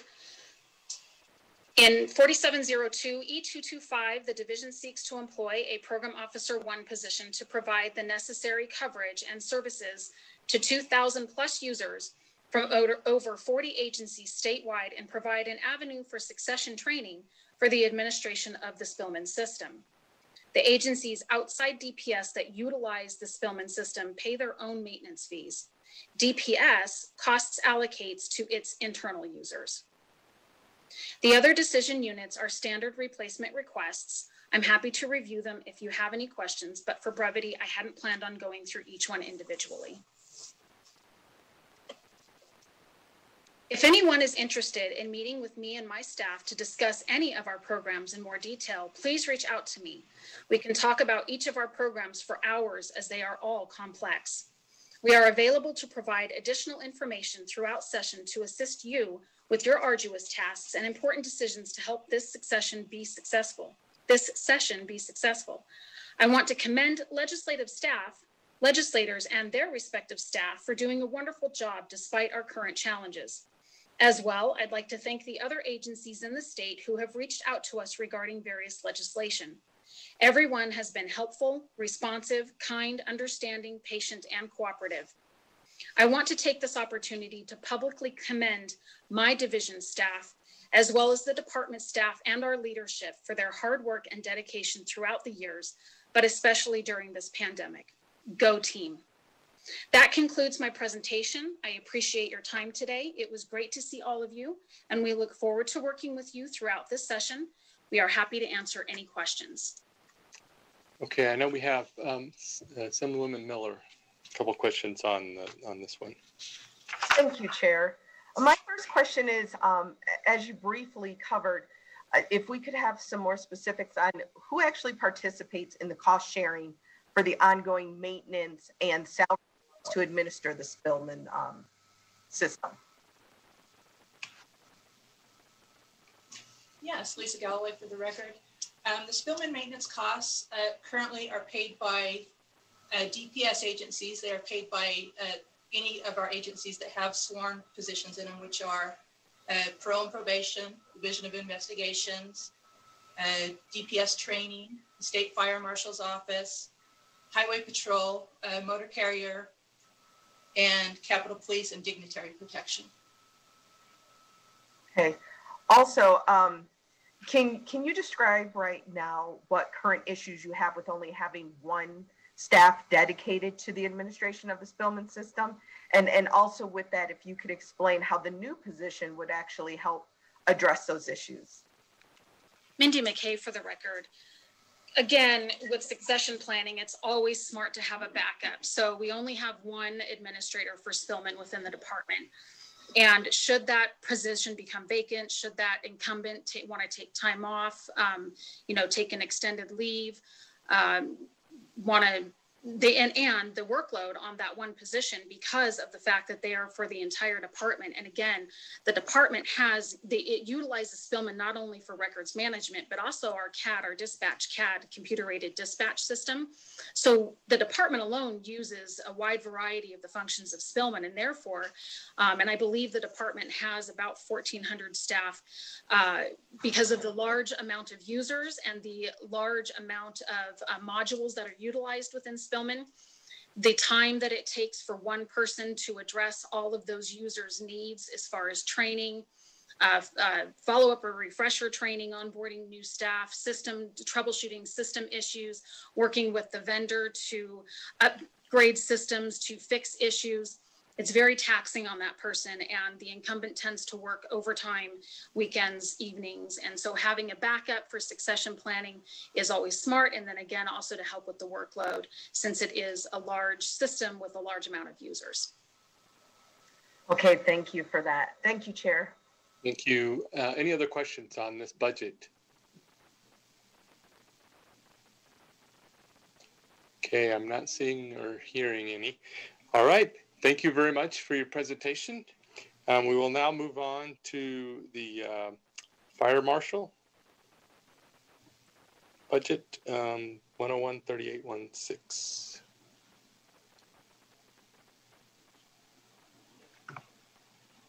Hello, everyone. Can you hear me? Keep speaking. It sounds like you're a little soft, but go ahead. This is Sherry Brigham, Deputy Director with the Department of Public Safety. I just wanted to introduce our Fire Marshal, Mike Desak. Good morning, committee. My name is Mike Desak, and I am your State Fire Marshal. Today, I'll be presenting the 2021-20 State Fire Marshal Division budget. If you have any questions at any time, feel free to ask away. Kim Smith is going to put my presentation up, if that's okay.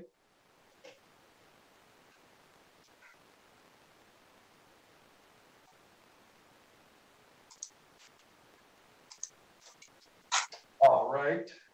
Go ahead, Kim. Thank you.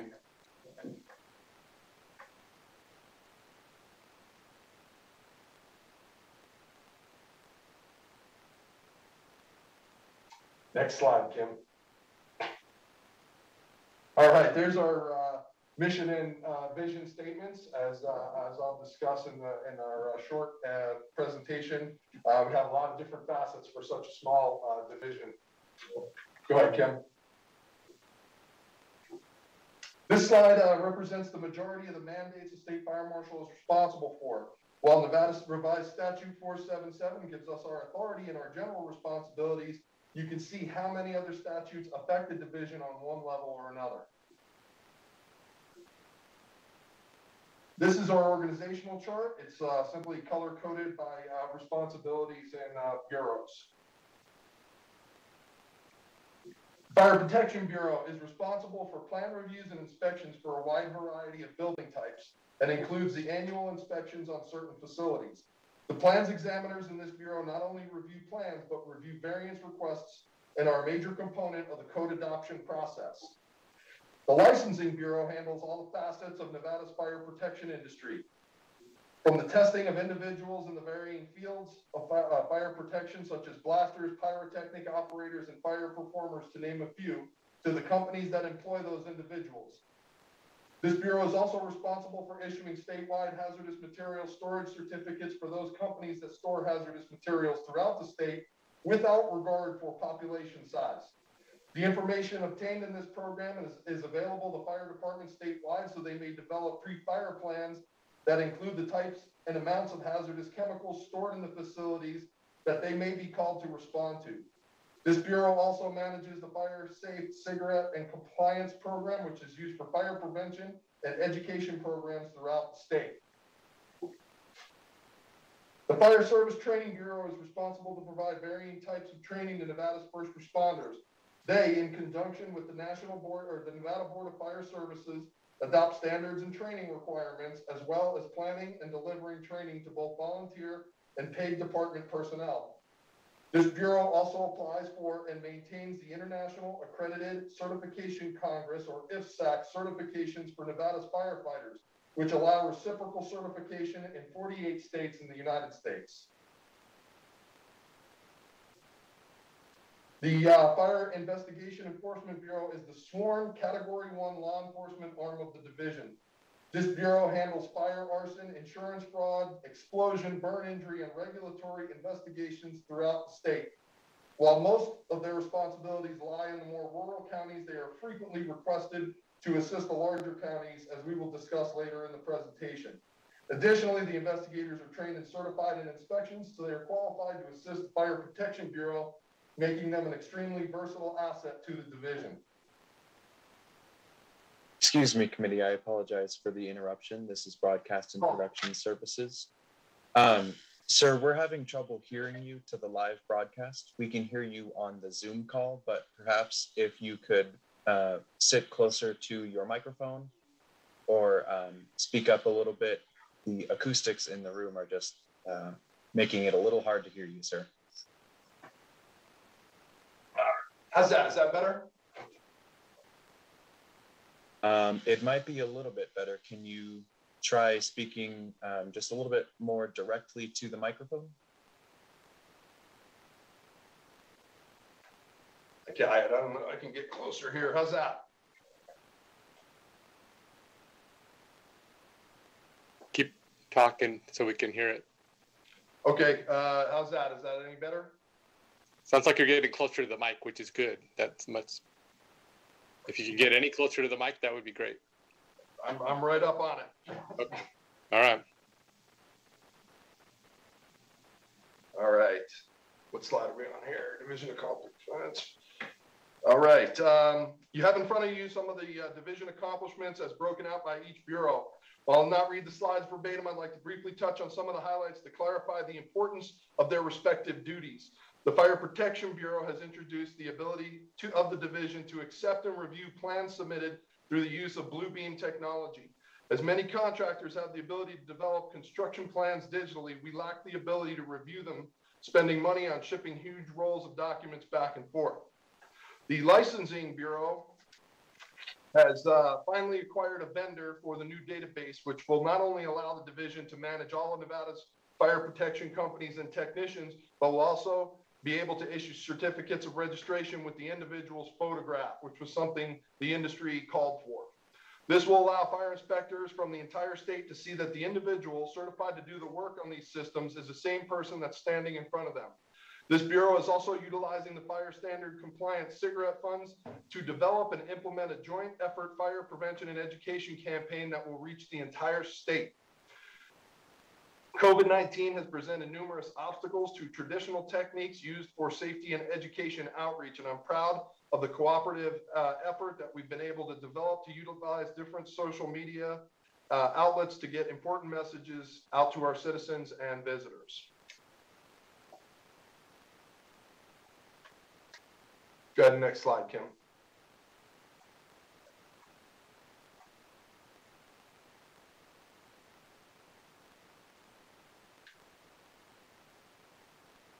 Go ahead to the next slide, Kim.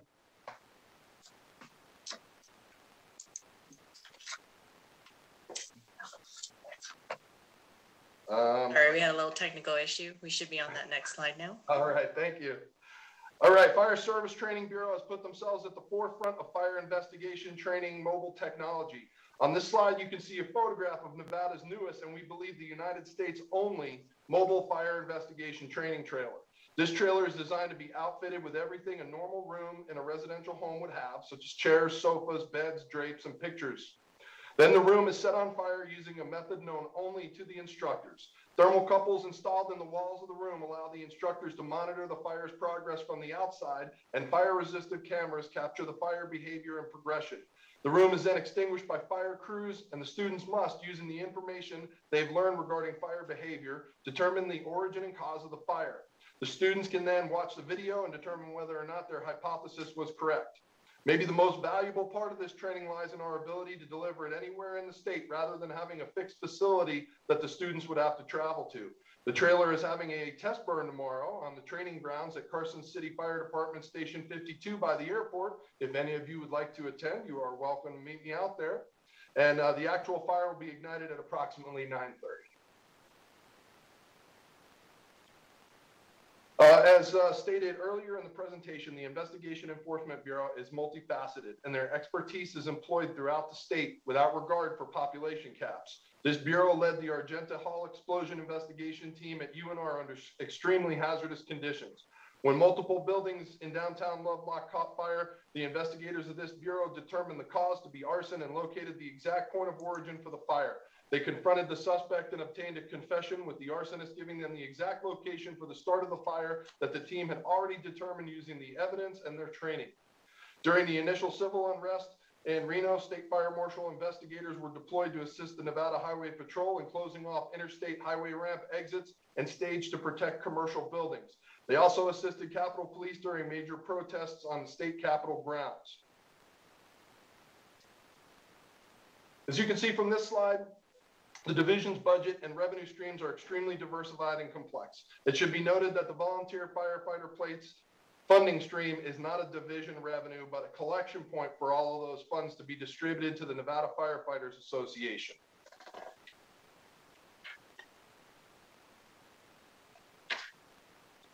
E380 is for an additional plans examiner 2. This position is extremely important in our plan review process. The division has struggled with one full-time plan reviewer supported by the contract plan reviewers to meet reasonable review turnaround times. The industry standard is approximately 10 days, which for our part can only be met with additional full-time staff. Our ability to quickly review and return plans has a direct effect on the construction industry and the economy as it relates to local governments. We are currently at an average of 34 days or over a month in our turnaround. E382 is the EATS database management maintenance. E710 is computer replacements. E711 is a vehicle replacement for the Fire Protection Bureau. E712 is a 3-year average for general equipment replacement, mostly in investigations. And that is all I have, and I will field any questions anyone might have. Great, thank you. Assemblyman Watts. Thank you, Mr. Chair. Thank you for the presentation. I just wanted to quickly go back to what was discussed around the additional planning position, plan review. So you said that the review times are basically 3 times above what the standard is, and that it has impacts on construction and other activities. Can you just elaborate a little bit more about the impacts of those delayed turnaround times? Oh, absolutely, Mike Dezak for the record. When a company, when something wants to get built predominantly in the rural counties or in the Clark County School District, which is the largest school district west of the Mississippi, those plans are submitted to us for fire life safety review. Construction cannot start, whether it's a hood and duct system at UNR for one of the new food courts, or whether it's a wing to a school. They cannot start until we reviewed the plans and approved them and checked for everything from fire flow to the effective systems. This puts the delay on that, and we get calls, we get requests, and just for a background information, I've been with the division over 20 years, and when I got here, there were 5 plans examiners full time, and now there's just the 1. And we're doing more more with a lot less. The contract plan reviewers, while helpful, are not getting us there. We have to be more responsive to this. You can't. For example, like a Dollar General store, okay? That's not a specific statute that the state fire marshal addresses, but if it's being built in a place, say Esmeralda County, that doesn't really have a building official, we would take up that whole thing. And now they have to wait until they get started, and the business can't start up, and construction can't start up, and it's not good for anyone. Thank you. I appreciate that. And I just have one quick follow-up. So what's the impact that you expect this one additional position to have in terms of reducing that delay? In other words, how close will it get us from the 30 plus days towards the 10 days? That's our goal. I guess it depends. Plans are a weird animal in that you can get a school plan review, and the plans come in, if they're not digital, they look like telephone poles, and there's 8 of them. And then some are simple, basic upgrades or additions. So I would anticipate a significant drop, which is what we're going for. We can still rely on the contract plans. The bureau chief, Al Ruiz, he can maybe send some of the smaller plans to the contractors so that the two full-time plan reviewers can handle the larger plans. I guess I don't have a specific number on you, but I know it has nowhere to go but up for us. Additional staffing is critical at this point, and hopefully, if the budget is approved, it's plans as a fee-based issue, so we can then address if we can speed up the plans and get the plan turnaround faster. It could result in more revenue. And rather than worrying about the cost savings, we need more bodies in this. Thank you, Mr. Chair. All right, any other questions here? Senator Goicoechea, and then Chair. And yeah, Mike, I'm just kind of concerned. I know you can have interlocal agreements with, especially out in the rural, say the city of Wells or the city of Wendover. But how many of those do you have actually in place, and so that you have the ability for them to do some of the plan reviews rather than you? Senator, again, Mike Dezak for the record. I don't have the exact number, but we do have significant interlocal agreements throughout some of the more rural counties. They've elected, a lot of them have elected to go to outside private entities to do their plan review. And regardless of those, we're still responsible statutorily for an audit of those. We have to make sure, especially when you start contracting to private entities, Nevada is unique in that you don't get to just follow the building codes and fire codes. You also have to follow the Nevada Administrative Code. And we have some of the more restrictive measures in there. We have to make sure they're doing it. We have to make sure they're meeting fire flow requirements in some of these rural places, or they're adding fire pumps and doing some special assessments. And I know, we use the term variance, but it's more of an alternative means and methods. And we're the only ones that can approve those. So even though we might give the interlocal to, say, Elko County for their needs, if there's a variance request or an alternative means and methods, only the state fire marshal can approve those. So it's not like we get off scot clean with interlocals. Yeah, I appreciate that. And that was the point I was trying to bring forward. No matter how it's done, even if it's done with a contractor, say in one of those rural jurisdictions, ultimately you still have to sign off, you or your staff. Correct, sir. Thank you, Mr. Chair. Thank you. Assemblywoman Poles. Yes, thank you, Mr. Chair. I have a few questions, if it's all right. First of all, thank you, Marshall, for your presentation. And you mentioned the Pine Haven fire and collaboration there. That's in my district. And so thank you for your engagement there. But that brings me just to some questions. We've had 63 homes in that particular neighborhood damaged or destroyed since 2011. And it's because it butts right up to BLM land and forestry. So I just saw that you coordinate with fire management and forestry. Could you help unpack for me a little bit better how you two work together? Because, that's certainly the circumstances in my district where we have a lot of dense neighborhoods right up against open forestry land. And so with high winds, we get a lot of activity there where it can rapidly turn into a major fire situation. So what role do you play in coordinating on that wildfire detection and response? Thank you, Senator Tolles. This is Mike Dezak for the record. Senator Goicoechea is sitting on one of the other committees as the state forester and fire warden has receded in their duties as far as all risk fire department. They're looking to kind of get away from that aspect. And since I already adopt the International Building Code, Fire Code as a minimum standard, we're now going to be adopting the wildland urban interface in a more official capacity. I think the general consensus is that local entities are best suited for those types of events. A wildland and heavy fuel in Lyon County is different than a heavy fuel that might be in Douglas County. So the locals are best to handle that. And what I do is by adopting those minimum standards, saying you can be more stringent, you can add the fire sprinkler requirements to those.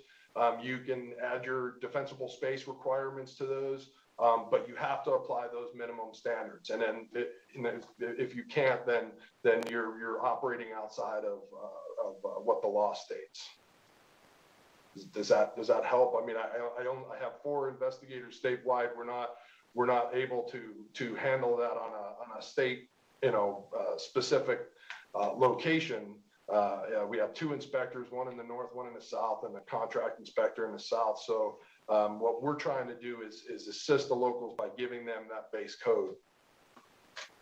And I think that helps in regards to the codes and the buildings and structures. But I think my question more was in terms of fire detection and just how a wildfire just a few miles away can turn into a real threat to a neighborhood or a community pretty quickly. So what methods do we use? And I think more specifically, do we utilize things like cameras to detect, oh, there's a wildfire that happened just 5 miles away and it's with the winds heading our direction? Do we utilize those? Is that in this budget? I couldn't see anything in your budget or in the forestry fire suppression budget to utilize those kind of methods to more quickly see that the threat is coming so that we could stop it before even one home is destroyed. Yes, thank you, Mike Dezak, for the record. That is more of a fire suppression entity. That would be left to those responding units. The state fire marshal has no fire trucks. We are more in the business of fire resistive construction, of the finding and punishment of arson. We're not. That's not something that's in NRS 477 for us. But I'd be happy to discuss it with you offline, and I can actually reach out through the Nevada Board of Fire Services to find out if any of the Northern Nevada fire chiefs and Southern chiefs are looking into this. Thank you. That's very helpful. I appreciate that. I believe we have that budget on Thursday, so that just sort of helps me to know where to direct my questions, because I think we do have a great opportunity there to help with that prevention piece, and so hope you do your job well too, and hopefully prevent those situations in the future. So that was perfect answer. Thank you. Thank you. Any other questions on this budget? Okay, we'll go ahead and close this budget. And we will, actually, let me give some instruction here, because we're going to run out of time. So we've got a lot of budgets we have to do. So as you come up to do your presentations, we need you to give the real quick version of the presentation, because we got to get some answers on some of the things that we've looked through as we've looked through the budget. So with that, just keep that in mind as you're getting ready to do your presentations here. The next one is the Highway Safety Plan and Admin, which is budget account 101-4688. Yes, good morning. This is Amy Davey with the Office of Traffic Safety. I'm the administrator for the office, and in fact, I was going to offer to cut our presentation short. I know that we're towards the end of the Department of Public Safety's time this morning, so I'm happy to present both 4688 and 4691, the Motorcycle Safety Program. Joining me today, I have our Chief Fiscal Officer, so I believe that we can answer any questions that you may have. And we can go ahead then and skip to slide 10 on our presentation, which addresses our budget requests.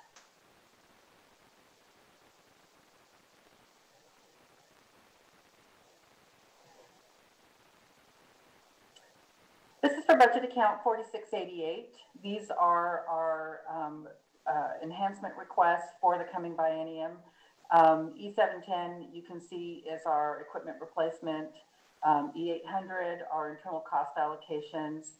We have a request for an upgrade to an unclassified position in our organization, primarily funded with federal funds.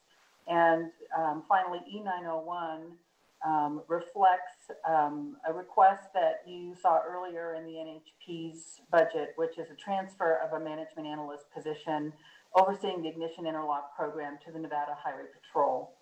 On 4688, do you have any questions for us?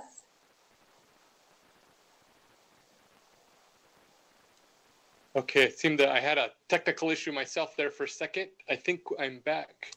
I missed the last minute, so we do have some questions on this budget. I believe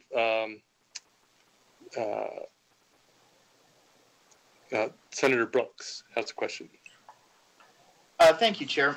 My question is regarding E815, and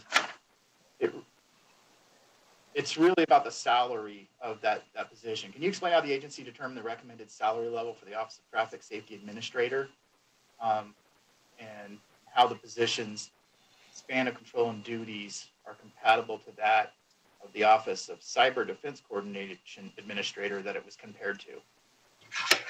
Thank you. Yes. Thank you for the question. This is Amy Davey with the Office of Traffic Safety. I'm actually going to defer to headquarters.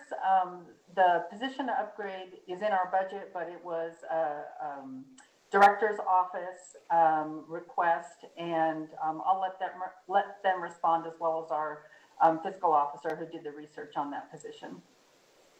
And this is Sherry Brigham, Deputy Director, for the record. And we did make the recommendation that we upgrade the salary for the administrator for Office of Traffic Safety for a number of reasons, I think, that have been explained.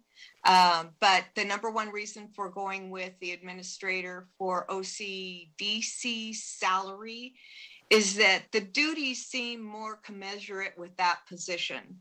And this administrator has been lacking in terms of a good salary for the duties that are done, handling 3 of the major budget accounts, being the funnel for an awful lot of our federal funding and grants. So the general program has been redirected and works closely with NDOT management, as well as a number of other state level employees and our federal partners. We feel strongly that this position really needs to be classified along with all other positions of its like. And this was the lowest paid. It was also a problem because we have still not been able to fill our ASO position because there's just no fiscal people available. And we haven't been able to classify it properly because it bumps up against the administrator salary, which, as I pointed out, is too low. So that's how we went about doing it. I'll answer any specific questions. Oh, thank you. I appreciate that. Okay, any other questions on this budget? I don't see anyone. Okay, thank you very much. That'll do it for that budget. And so now we'll move on to the next budget, which is 101-4693 Motorcycle Safety Program. Yes, Kim, if you would forward to slide 13. 4691.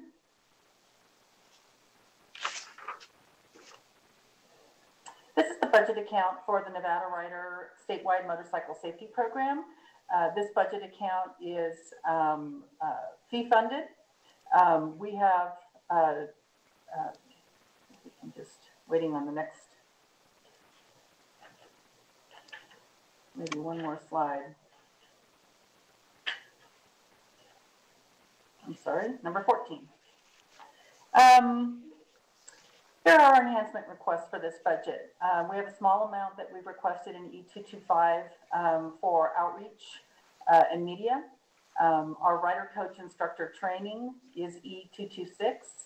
E227 and E228 were 2 enhancement units that, in coordination with our work with LCB, we have been eliminated. And so we're no longer in our budget. And then you see in-state travel, vehicle maintenance, equipment replacement for our motorcycle fleet, training fleet, and our internal cost allocation.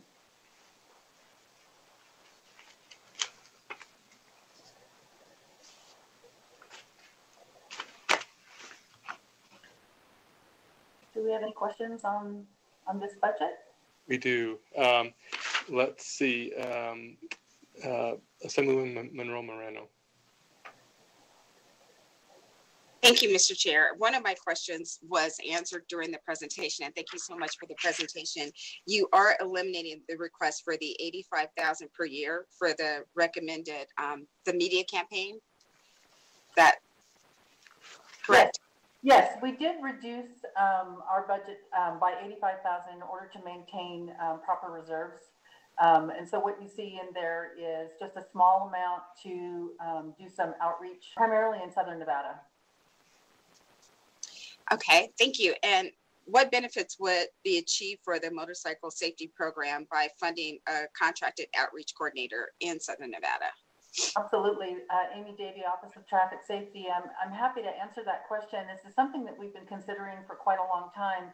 This program really staffs 2 full-time people, and the rest is done through contract training and contract services.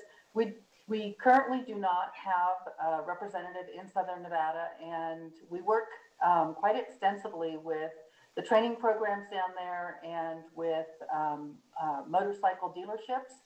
Additionally, some of Nevada's largest motorcycle events are in Southern Nevada, Las Vegas Bike Fest and Laughlin River Run. So it's important for us to have a presence and to be able to reach out to the community to discuss safety approaches. And we've been bringing our Northern Nevada staff down in order to attend those events. And we just really feel that by having a part-time person available in Las Vegas, we'll be able to better engage with the motorcycling community. Thank you, Mr. Chair. Can I ask a question on E226? Yes. So what is the distinction between the 15-day rider coach training program, the course, and the annual instructor certifications?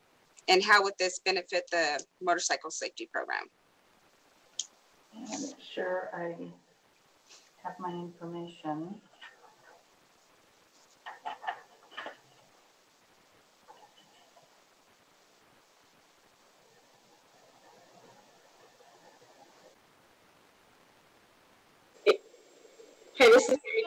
Would you like to respond to this question? I'm not sure that I have that information in front of me. This is Tammy Trio, for the record, the fiscal officer for Office of Traffic Safety. In E226, we did a reduction, which will be in G08, Governor's recommend 08. It's an amendment. So rider coach trainer, I think that's the line item that you're referencing in the 15-day certification course. So the reason why, let me start with, we put this in the budget because we have one person who is retiring, who is an instructor, a certified instructor, a coach trainer, and one of our other employees, which was one of our permanent PCNs, actually received a promotion. So we have to train 2 new people or have 2 new people trained. And this is the certification, 15 days for them to actually be able to instruct the courses. So I know there was another part to that question, but as far as annual certification, I'm not sure where I see that in our request. This is just the 15-day certification course, so. Thank you, and you did confirm in your explanation the reduction in the amount.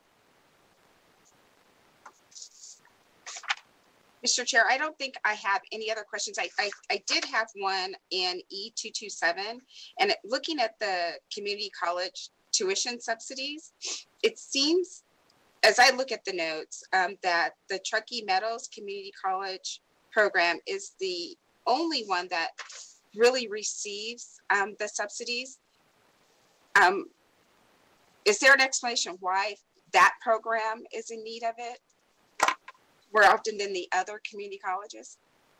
This is Amy Davey, Office of Traffic Safety. We survey all of our community college partners every year to determine how if their programs are maintaining adequate support for their institutions and if they're going to require any subsidies. And we request backup documentation related to costs and the revenues that are collected in order to determine if a subsidy is needed. Truckee Meadows Community College is the only college that has requested a subsidy and has provided the backup documentation to show that they are in need of that support. But it's available to every college that runs these programs. So the base budget funding of about the $5,400, is that sufficient to provide the tuition subsidy to Truckee?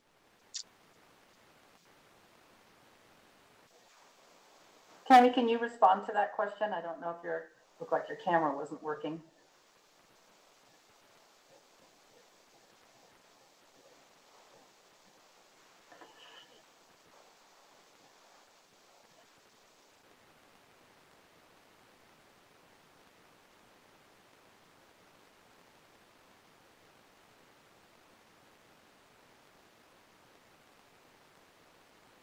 Can you repeat the question, please, Assemblywoman Monroe Moreno?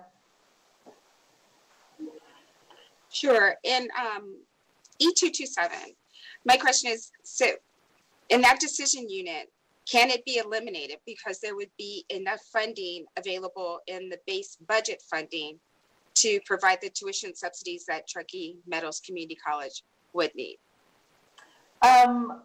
Amy Davey with the Office of Traffic Safety. I show that we have eliminated E227 in a follow-up request. Perfect. Thank you, Mr. Chair. Thank you for the answer. And I have no further questions.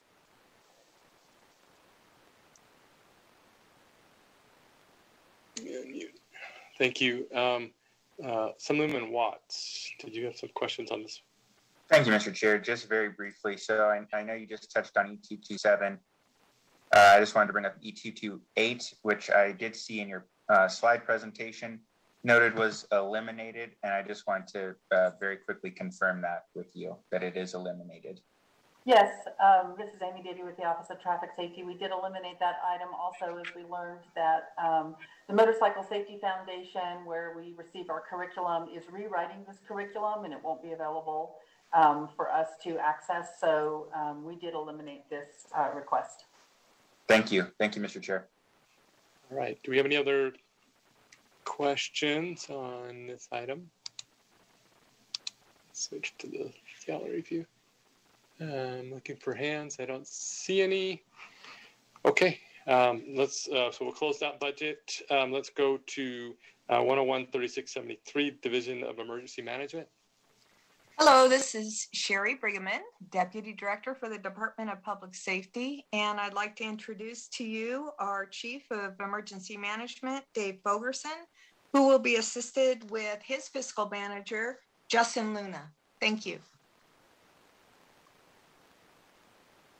Thank you, Committee and Deputy Director Bergman for the introduction. Dave Fogerson with Division of Emergency Management for the record. I'm going to go ahead and share my screen and we will get through we have a lengthy presentation, but we will get through it and let you look at it at your leisure rather than at our leisure. And we'll hit our budget. I'm going to talk about a couple of items as we move forward just to make sure that there's some idea on what Division of Emergency Management does, but I know that we've got a bigger question at the end that we probably is going to take up most of our time. So DM is Nevada's essential emergency disaster coordinating partner. Right now, COVID response really highlights what emergency management does, getting all the partners together. And we're managing $138 million worth of grants related to COVID alone, in addition to our normal allotment of about $70 million worth of grant funds that we're managing for both state and local government resources. So want to just clarify that emergency management's not the field responders. We're not first responders. We're not the first line of defense. We're the ones that come after the incident happens or during the incident to support our local governments. We use preventing, protecting, mitigating, responding, and recovery from that disaster. And we look at it as a cyclic event. We try to prevent the event from ever occurring through mitigation efforts, through education efforts, through prevention mechanisms to reduce the threat. We protect our communities by helping them with funding, helping them with ideas, helping them with coordinating resources to lower the risk. We mitigate it by making our community safer by items such as working on a hazard mitigation plan to see what the big issues are in order to fix those and resolve those in our future. We respond to the incident, but not in the field response, in the emergency operations center response. So when a local government needs assistance, they call us. If you look at 911, gets you firefighters, gets you law enforcement officers from your local government. When your local government needs help, their 911 is the State Division of Emergency Management. They get them the resources to continue on with what they need. And then we will look at recovery of how do we get businesses back, how do we get communities back in a resilient state that's better than what it was before the disaster occurred. We work on disasters and emergencies being locally executed, state directed, federally supported. We have tons of partners in this event. DEM is mentioned in a lot of different NRS sections. 414 is our main section, but we are in a lot of other sections of NRS because of our ability to assist in different ways with our resources that we do have. And I'm going to turn this now over to Justin Luna, our ASO, to talk about the budget highlights. Thank you, Dave. Good morning, Mr. Chair and members of the committee. My name is Justin Luna, for the record, Administrative Services Officer for the division. As Chief Ferguson mentioned, I'll present a brief overview of the next few budget slides, and I'll just focus on the highlights and exceptions since our base budget is largely the same from previous bienniums. The division is funded primarily through federal grants, which we use to implement national level priorities for reducing risk and increasing resiliency here in Nevada. We have 40 full-time state positions, 4 positions in budget account 3675, which is the Office of Homeland Security budget, 30 positions in budget account 3673, which is the Division of Emergency Management budget that we're hearing today, and 6 new positions in Enhancement Decision Unit E373, which is in this budget account 3673. I wanted to highlight these 6 positions. They're new and they're 100% federally funded and have already been approved at the August 2020 IFC for the current state fiscal year. These positions were requested to help manage the disaster grants over the next 3 to 5 years. We currently have 3 of the 6 positions filled. 2 others have contingent offers pending background checks, and the final position is still in the recruitment process. The other 2 enhancement decision units in budget account 3673 are E710 and E711, and these are for regular equipment replacement and for 1 vehicle replacement. The total amount of open grants managed by the division has doubled over the past 2 years, primarily due to the disaster grants, which can take many years to completely close out. The division structure is organized into 5 sections: preparedness section, grants recovery and mitigation, finance and administration, interoperability, which is our statewide communications, and the Office of Homeland Security is integrated seamlessly into the division's operations. And the proposed transfer to the Division of the Military Department, which Chief Ferguson will talk here about later, the recommendation is that the current structure as it exists will simply move intact from one department to the other. Under the transfer, the division chief, Chief Ferguson, that position will report directly to Adjutant General, who serves as the director of the military department. We manage 3 executive budget accounts. 2 operating budget accounts are managed seamlessly across the entire division. And the pass-through budget account 3674 is used to coordinate over 200 million in grant funds to our partner sub-applicants. And then this slide is just a high-level summary of our annual operating funds alongside the grants that we pass through to partner agencies and local and tribal governments throughout the state to build a more resilient Nevada. Now I'll turn it back over to Chief Overson to talk a little bit more about our operations and to wrap up the presentation. Thank you. So again, in the interest of time, I won't go through so many slides, but I do want to highlight a lot of our partnerships, especially when we look at COVID. Division of Emergency Management is responsible for warehousing, logistics, testing, vaccination, personnel, equipment, coordinating the resources. Just yesterday, we're in Southern Nevada meeting with Clark County Office of Emergency Management, Southern Nevada Health District, the local government partners that are down there, along with Immunize Nevada, to see how we can continue to move along and open our economy back up, get people vaccinated, and move along with all that we need to do to do this. And part of that is there's a picture of a warehouse here. We do maintain 2 warehouses right now in the state. And DEM at the start of the disaster didn't know how to spell warehousing. And now we're running 2 warehouses that put us in the league of an Amazon type process to provide personal protective equipment to our state, local partners and our nonprofits. And that's been kind of a big joy for Division of Emergency Management to see how well they can come up with new ideas and make something happen on the fly. And they responded very well through this COVID disaster to help our communities. Our bigger component is that Emergency Operations Center, and I would welcome any legislator that would like to come visit with us to see how we organize and how we operate in a disaster. The coolest part of DEM is that we're small but mighty. As Justin talked about, we only have 40 FTEs, but when we do have a disaster, we bring in people from all the state agencies to sit in the Emergency Operations Center to help us help our communities.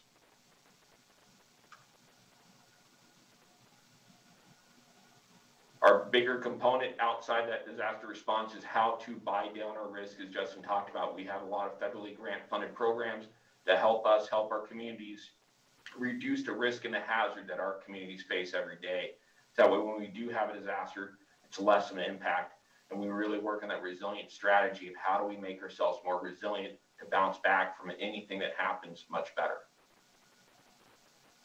All right, a bigger part of the discussion I'm going to assume is going to be for the proposal for the transfer from DEM, from DPS to the office, or to the Department of the Military. As you are well aware, the governor's executive budget recommends that we move the division and just pick us up at all whole from the Department of Public Safety and move us over to the Department of the Military. And this really came as a result of the workings during COVID. DPS is the premier law enforcement agency in the state. However, when we do disasters here as a Division of Emergency Management, we work more with our military partners and with the National Guard, and you've seen them at every testing site location, you've seen them at every vaccination site. Our office is actually on the military base for the Nevada National Guard. We share our building with their domestic operations section. And so by combining us, it puts us with the people we work with on a regular routine basis and streamlines some of those asks between the 2 different department directors. It aligns us to make it a lot easier for everything to work. It gives us that strategic advantage in all hazard whole community approach so we can do what Division of Emergency Management does with our partners at the Department of Office of the Military. And it aligns the career trained crisis leadership and planning between the civil and military capabilities of our state. It allows us as a force multiplier. Again, DEM only has those 40 FTEs. The Guard has the ability to pull up resources as needed. And when COVID first got started, DEM found ourselves lacking in some long-term planners. National Guard is able to provide us some long-term planners that work side by side with their civilian employees to build those plans to how are we going to open a warehouse and get that PPE out? How do we purchase PPE? How are we open testing sites? How do we open vaccination centers? And then when those employees aren't needed anymore, the Guard members can go back to their regular duties. And that has been a blessing that our state has been able to realize through the COVID disaster. And so we would like to continue that on a full-time basis and move from the Department of Public Safety over to the Department of the Military. As Justin said, we just want to pick up and move as an entire unit. and we will go over to the Department of Military. Right now, the division chief is a direct report to the director of the Department of Public Safety.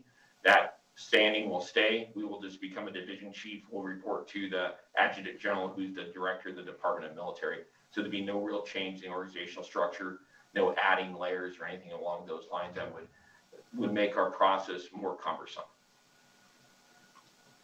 And one final slide I do got to talk about before I let you ask any questions you may have is that we would not be your emergency managers if we didn't ask you if you are prepared for that next disaster. Do you have a survival plan? Do you have a 72-hour kit?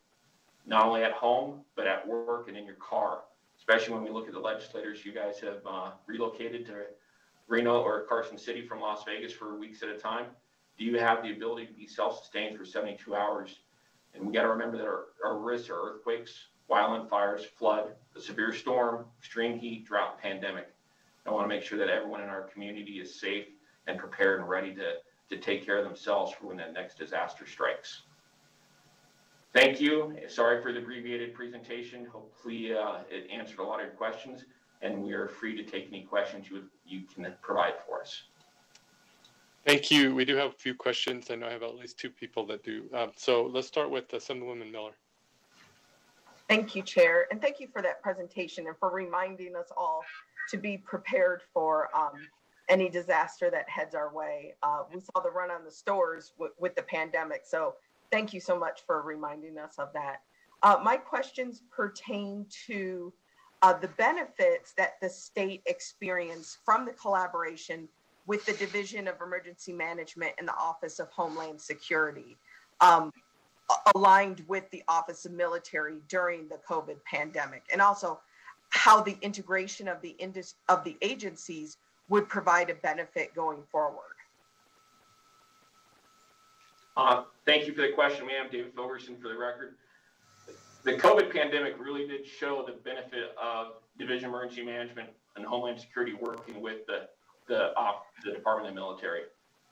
We have some outstanding Guards members that have been working for a year now through the entire COVID pandemic and their call out for that assistance.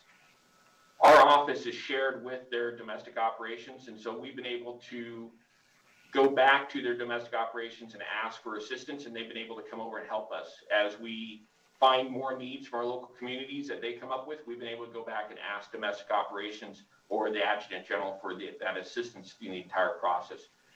And they've been helping with whether it's staffing, whether it's the long-range planners. That the military is very, very good at planning. And one of the things I think people forget is in a disaster, the response is one part of it, but trying to make sure we have the recovery efforts in place to take care of those at risk is the bigger part. And that's what the military does very good, is that logistics.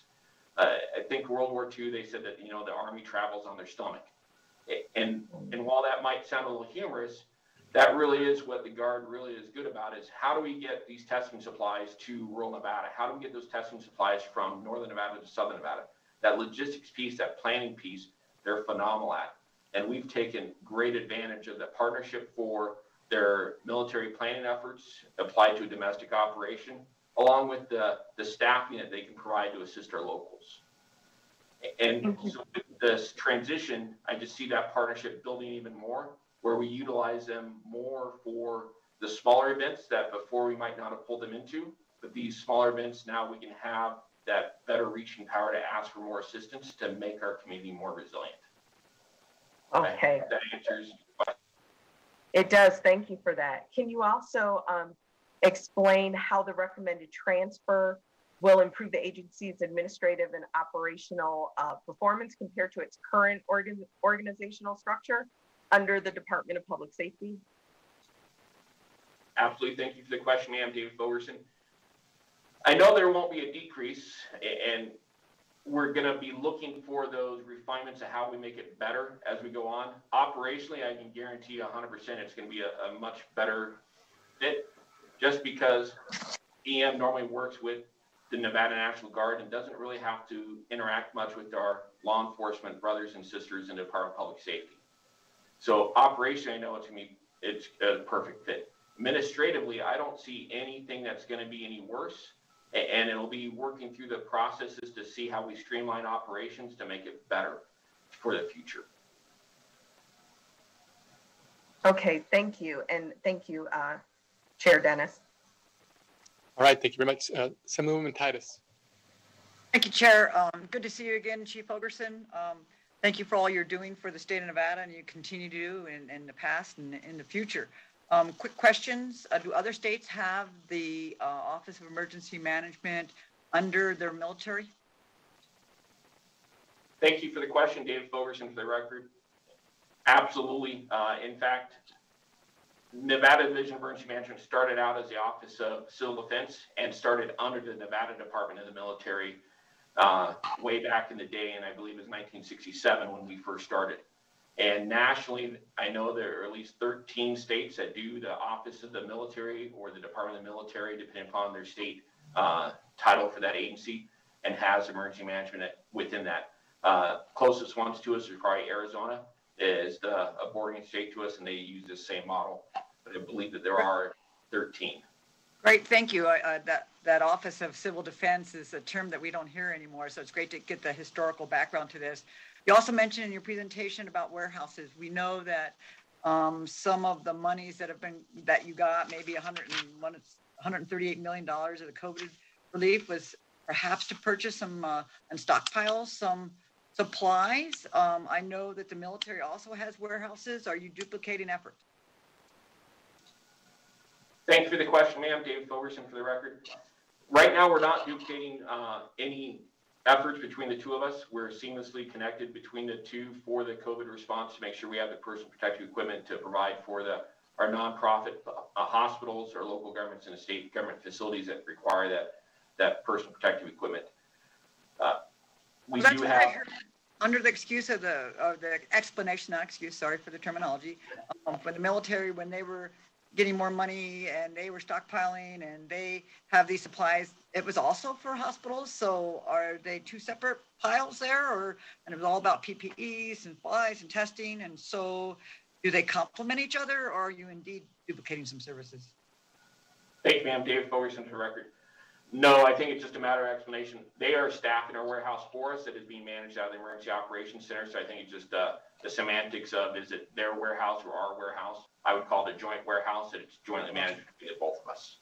Great, thanks for that clarity. And the final question I have is, you mentioned that you're already in the military under the National Guard, somewhere where you're currently located, wherever you are sitting today. So there's not, by changing under the direction and being under the military, you're not going to physically have to change any locations? Thank you for the question, David Fogerson, for the record. Absolutely not. We can stay exactly where we are. Great, thank you. And thank you for the questions, Mr. Chair. All right, thank you. Any other questions on this budget? All right, we'll go ahead and close that budget. We are out of time, and so we're going to have to roll the rest of the budgets. We have the wildlife budgets coming up. We have another 6 budgets, and so we're going to do those on a different day, and so we'll have to reschedule that because of time constraints.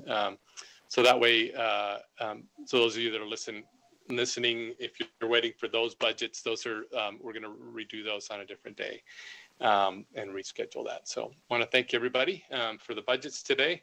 I know we had a lot.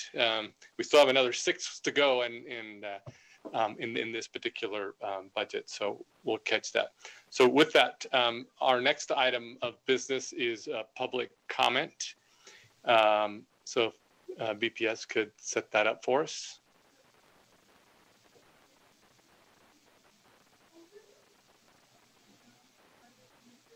Thank you, Chair. One moment.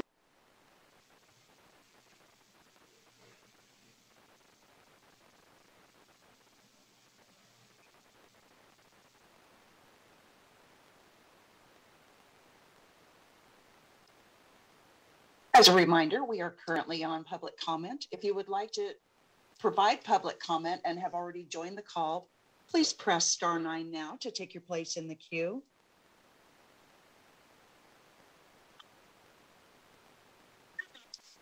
Caller with the last 3 digits, 681. Please slowly state and spell your name for the record. You will have 2 minutes and may begin.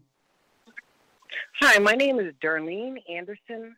Carlene Anderson, Anderson, a resident in Clark County, and formerly from the state of California. I was looking forever for the accountability portion of education being implemented in Clark County. And it's unfortunate that it's affecting so many. The lack of follow through for the federal implementation of the dollars that actually come here to help kids in poverty. And I'm very frustrated, and it's not happening. And I think it's the requirements of the Senate and the Assembly to ensure that accountability happens for federal dollars for public education in Nevada. Thank you.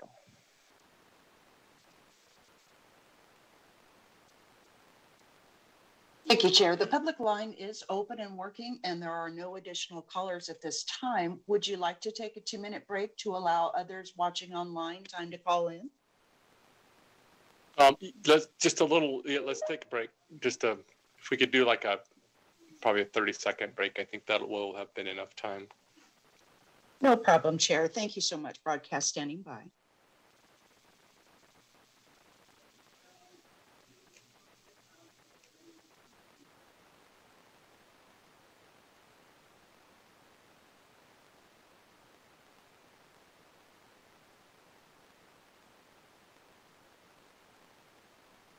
Caller with the last 3 digits, 602.